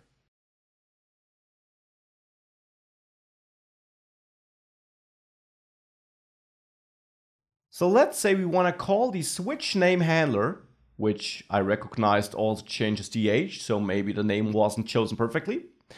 Let's say we want to call that not when clicking this button here, or not only when clicking this button, but also, let's say, when clicking any paragraph here, the paragraph which contains name and age, inside a person component. Now for that, in the person component, we could add on click, but now what? We can't call that handler method, it's in a different file, in a different class. Well, we can actually pass a reference to this handler as a property to our component. And this is no fancy hack. This is actually a very common pattern. I will first of all restructure this over multiple lines for all these components so that we have an easier time seeing which properties we're passing. And then let's say I don't even want to pass this for all the components, but only for this usage of it. So here I will add a new property which I'll name click. And the name is totally up to you. Here I will pass a reference to this switch name handler. So basically what I also did here, this switch name handler on the click on the button, here I'm passing it as a reference to this click property. And now we can use this click property in person.js. There, I now can simply call props click, because click is the name of the property I defined here. And this will execute this function which I pass as a reference. So if we save all the files, app.js and person.js, we should see that in our application, we can of course still click this button to change the name of Maximilian and the age of Stephanie. But if I reload again, we can also click this paragraph with menu here. You also see it changed the name and the years. This is something important to understand, an important pattern. You can pass methods also as props, so that you can call a method which might change the state in another component which doesn't have direct access to the state and which shouldn't have direct access to the state. It's a common pattern and it's important to know. You can pass down click handlers which allow you to change the data in the parent component, in the app component in this case for the person component. Maybe we also want to pass a value to our function. Maybe here switch name handler should receive the new name. So that here where I hard-coded Maximilian as the new name, I actually set name equal to new name. Now, how do we pass that data? There are two ways of doing that. The first is that you call bind. Here you may simply bind this. This controls what this inside the function will refer to. And by binding it to this here outside of the function, we're binding it to the class. Might look strange, but is a typical way of handling the this issue in JavaScript. We wouldn't have need to do that though, but we can use this syntax because I also want to pass a second argument to bind. This now is a list of arguments actually, which will be passed into our function. And here, this should be the new name. So here, this could be Maximilian. And to really see a difference, let's copy that bind code and let's also bind it down here when we pass the function as a reference to the click prop. And let's change this to max with an exclamation mark here so that we can see a difference depending on where we clicked. If we now save this with bind added and this received as an argument in the switch name handler, let's see what happens if I click switch name. I'm still changing it to Maximilian here, which makes sense because this is what I bound to, but that it works confirms that it works with receiving an argument. And if I click on the imenu paragraph, you see that it changed to max with an exclamation mark. So this is a way of passing an argument.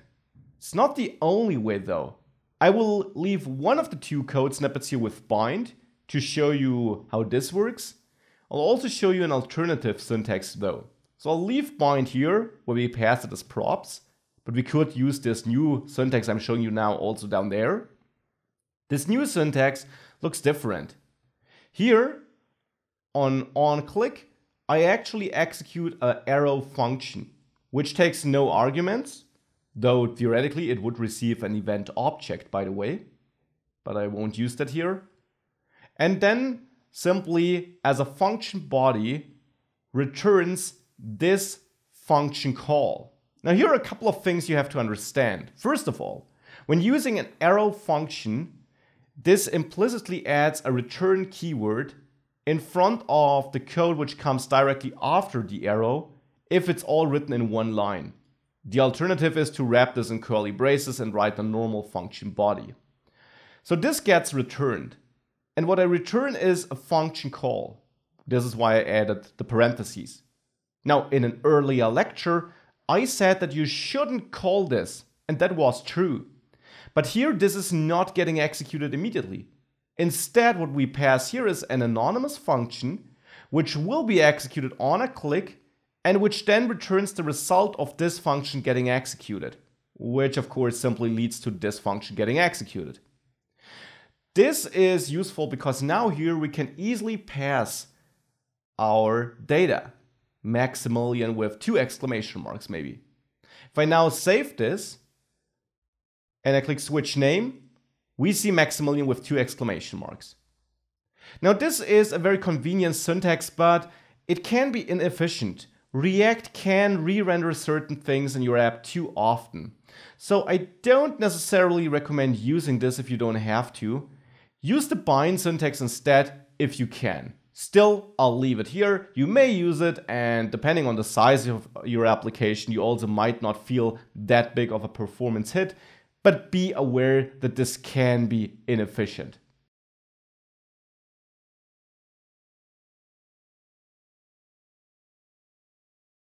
We covered a lot and we changed a lot of names here, but what if we actually want to change the name on our own? So let's say that in the person component here, we actually also have another element, a normal input element, which is of type text, and that's it. Should be self-closing. Now, whenever we type something there, we want to use what we type here as a new name. Now, for that, we can listen to a special event onChange. OnChange will be fired whenever the value in this input changes. And here I then want to execute some method, which I need to pass down from my app.js file. We got that switch name handler, and I will leave it as it is and instead add a new handler. I'll name it nameChangedHandler. I expect to get an event object here. We haven't used that before. But in there, I still want to change the state. Now, of course, theoretically, you would want to change the state or the name of the person for which we typed this. This is something we'll do later in the course once we learned how to correctly render a list of dynamic elements. So for now, I will always change the name of Manu here. So Max will stay Max, and Stephanie should keep her age of 26 maybe even, but Manu should change its name, no matter in which instance of this person component I type. Again, this is something we will fix later. So here I will get an event, and as you might know for JavaScript events, this event probably has a target. The target doesn't make for a good name value though, but the target should be the input into which we typed. So it should actually also have a value property, which is the value the user entered, and therefore this now makes for a good updated value for name. So event target value is what I want to assign as a new name for Manuel, Again, for the time being, no matter into which input of which component I typed. NameChangedHandler is my handler. Now, I need to pass this to a component to be able to access it from there. And since I only can change menu, I will only pass it to the menu person, though we could pass it to any other, of course. Here, I will simply name this changed and pass this NameChangedHandler, following the same logic as for the click event. Inside the person, I can now access this changed property and simply call props changed here. Or not call it, don't add parentheses, but simply pass the reference to it. And keep in mind, this refers to the method we declared in app.js, this NameChangedHandler. The event object will actually be passed to it automatically by React, like a normal JavaScript, where you also by default get access to the event object. With that, let's save this and let's see what happens. We got inputs below all components, but for most of them nothing happens if I type in them. For a menu though, you see with every keystroke the name updates, manual, whatever I want to type there. This is because we bound onChange to this prop changed, which holds a reference to the NameChangedHandler, and we then use this default event object to extract the target, which is the input element, and then the value of the target, which is what we entered. This shows us actually two things. How we can dynamically update something, dynamically call an event and use the things we learned before, like passing down event references or method references, I should say. But it also shows us how we can handle inputs. Now, it would also be nice if we would see the current value of the name in the input right from the start. So we basically want to set up two-way binding. When we change it, we want to propagate that change so that we can update the state. But we also want to see the current state right from the start. To do this, I can set value equal to props name. This is the name after all. And now we have our own two-way binding set up. We listen to changes, call the changed method in the end, which refers to the NameChangedHandler, which updates the state, and we pass down the state to the person with name and age, and we output the name as the value of the input. This now allows us to show that value right from the start. And here I actually get a warning. This warning theoretically makes sense, because if you provide a value prop without an onChangedHandler here, you actually run into problems because you're binding the value to a property without allowing yourself to react to changes. Hence, you would lock your input down. I can show this if I remove onChange. Now you see we still see the values, but if I type there, nothing happens. I can't type because we're not handling changes. So we always override whatever we try to type with the existing name prop. If I reintroduce onChange though, the error stays here, which is simply a false alarm. As you can clearly see, I can type because I am able to handle my changes, update my state, update my props, and hence reflect my changes in the input here too. So we got a working two-way binding, and we're able to change that name dynamically now. Again, keep in mind, only for manual, because we haven't set up the logic for the other inputs, hence we can't type there, because we can't update these names there. And that is probably why it's complaining here for these other inputs. For now, we can ignore this though. We will improve this once we have a better way of dynamically rendering a list of elements.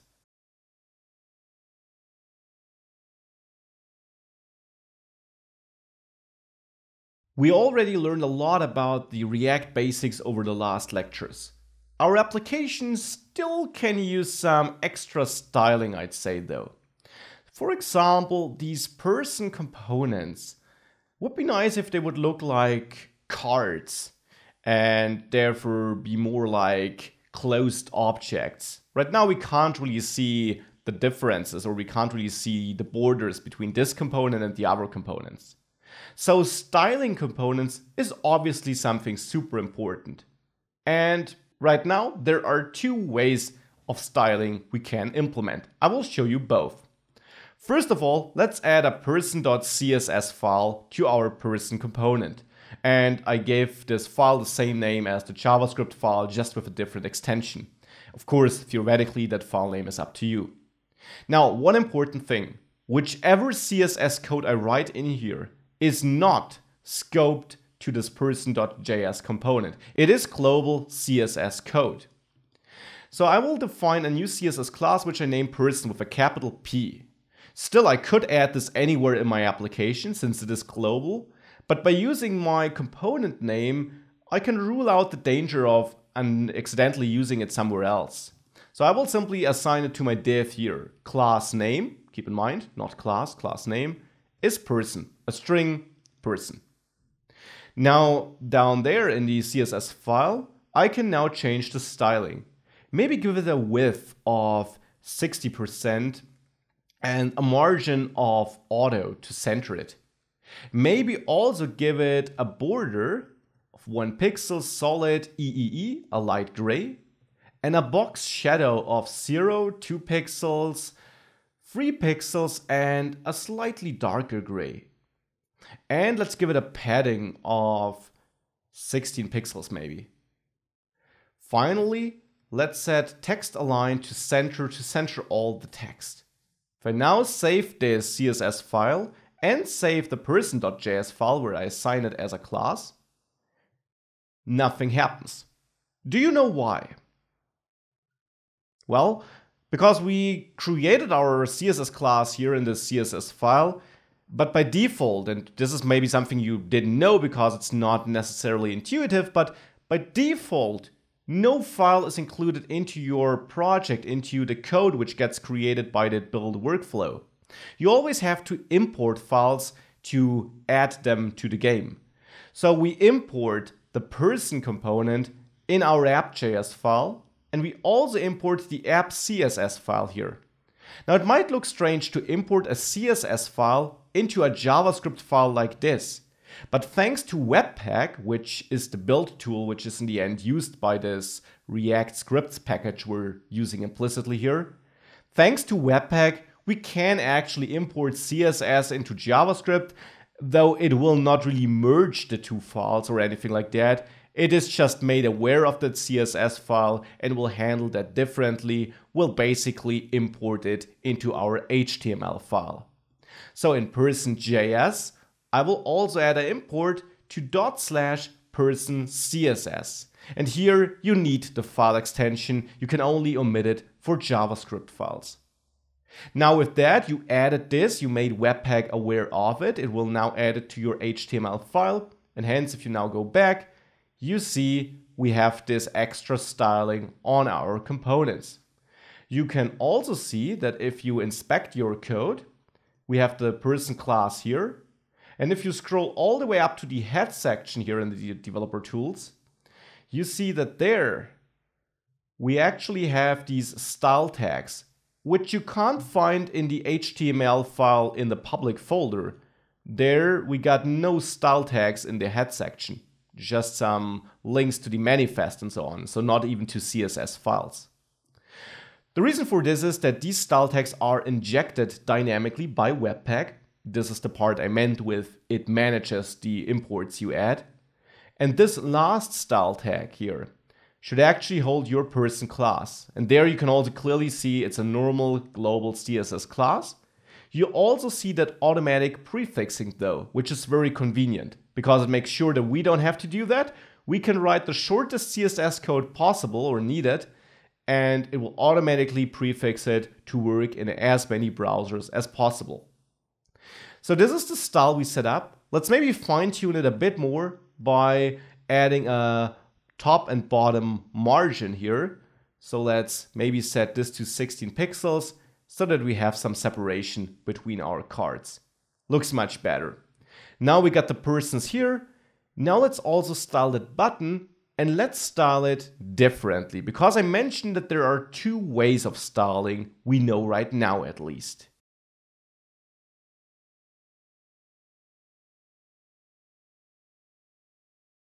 In the last lecture I mentioned that we have different ways of styling the application. Let's style this button differently. In the app.js file, which is where we have that button, I want to style this button with something which is called inline styles. There's nothing wrong with using CSS files and classes, and this might even be the preferred way. But what you also often see in React apps is that you actually design your styles in JavaScript. How does this work? Let's go into that render function and create a new constant which I'll name style. The name is up to you. This is a JavaScript object, and as you might be aware, the CSS style properties have JavaScript representations. For example, background color, camel case instead of a dash, because background color like this would be an invalid JavaScript property name. You could wrap it in quotation marks to use it though. I'll use the camel case representation though. And then I assign a value, which is a string, which can be a color. For example, white. We can also set the font to inherit to use our surrounding font. We can also set a border, not border color, just a border of 1 pixel, solid, and then maybe blue. And we could also add some padding, maybe 8 pixels. Make sure to wrap all these values in quotation marks because we are writing JavaScript here. This have to be strings. Now I can go to the button, put on click into a new line to make this a bit easier to read, and add a style property. This is actually the normal style attribute made available by JSX.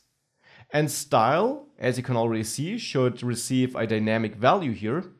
I'll simply pass style here, referring to this style constant, which is defined in the render method, of which this return expression here is part. So I can't just use style like this. It's not a class property, it's a normal variable, or actually, since we never change it, constant of this render method.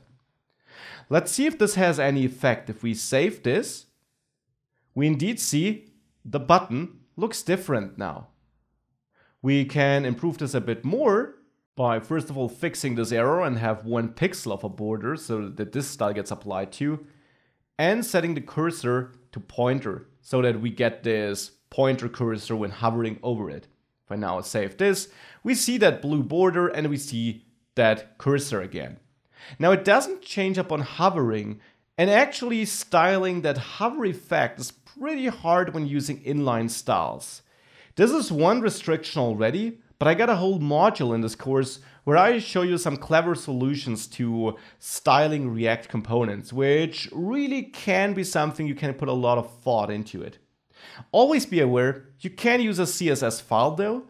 Then the styles defined here are global. So if we change button here, all the buttons in our whole app will be changed. So this might not be what you want. But on the other hand, you can use the normal CSS syntax. Or you use inline styles as you do here. Then the styling is scoped to the component or to the element you actually added to. But you have some restrictions of not being able to leverage the full power of CSS. As I mentioned, I'll have a full module about this because there is a golden way in the middle where you can scope styles and still use all the CSS features. More about this later. For now, be aware that we got these 2 different ways of styling at the moment. Use inline styles as we do here whenever you want to scope the style and make sure it only applies to this single element and to none other element in your app or even in the same component.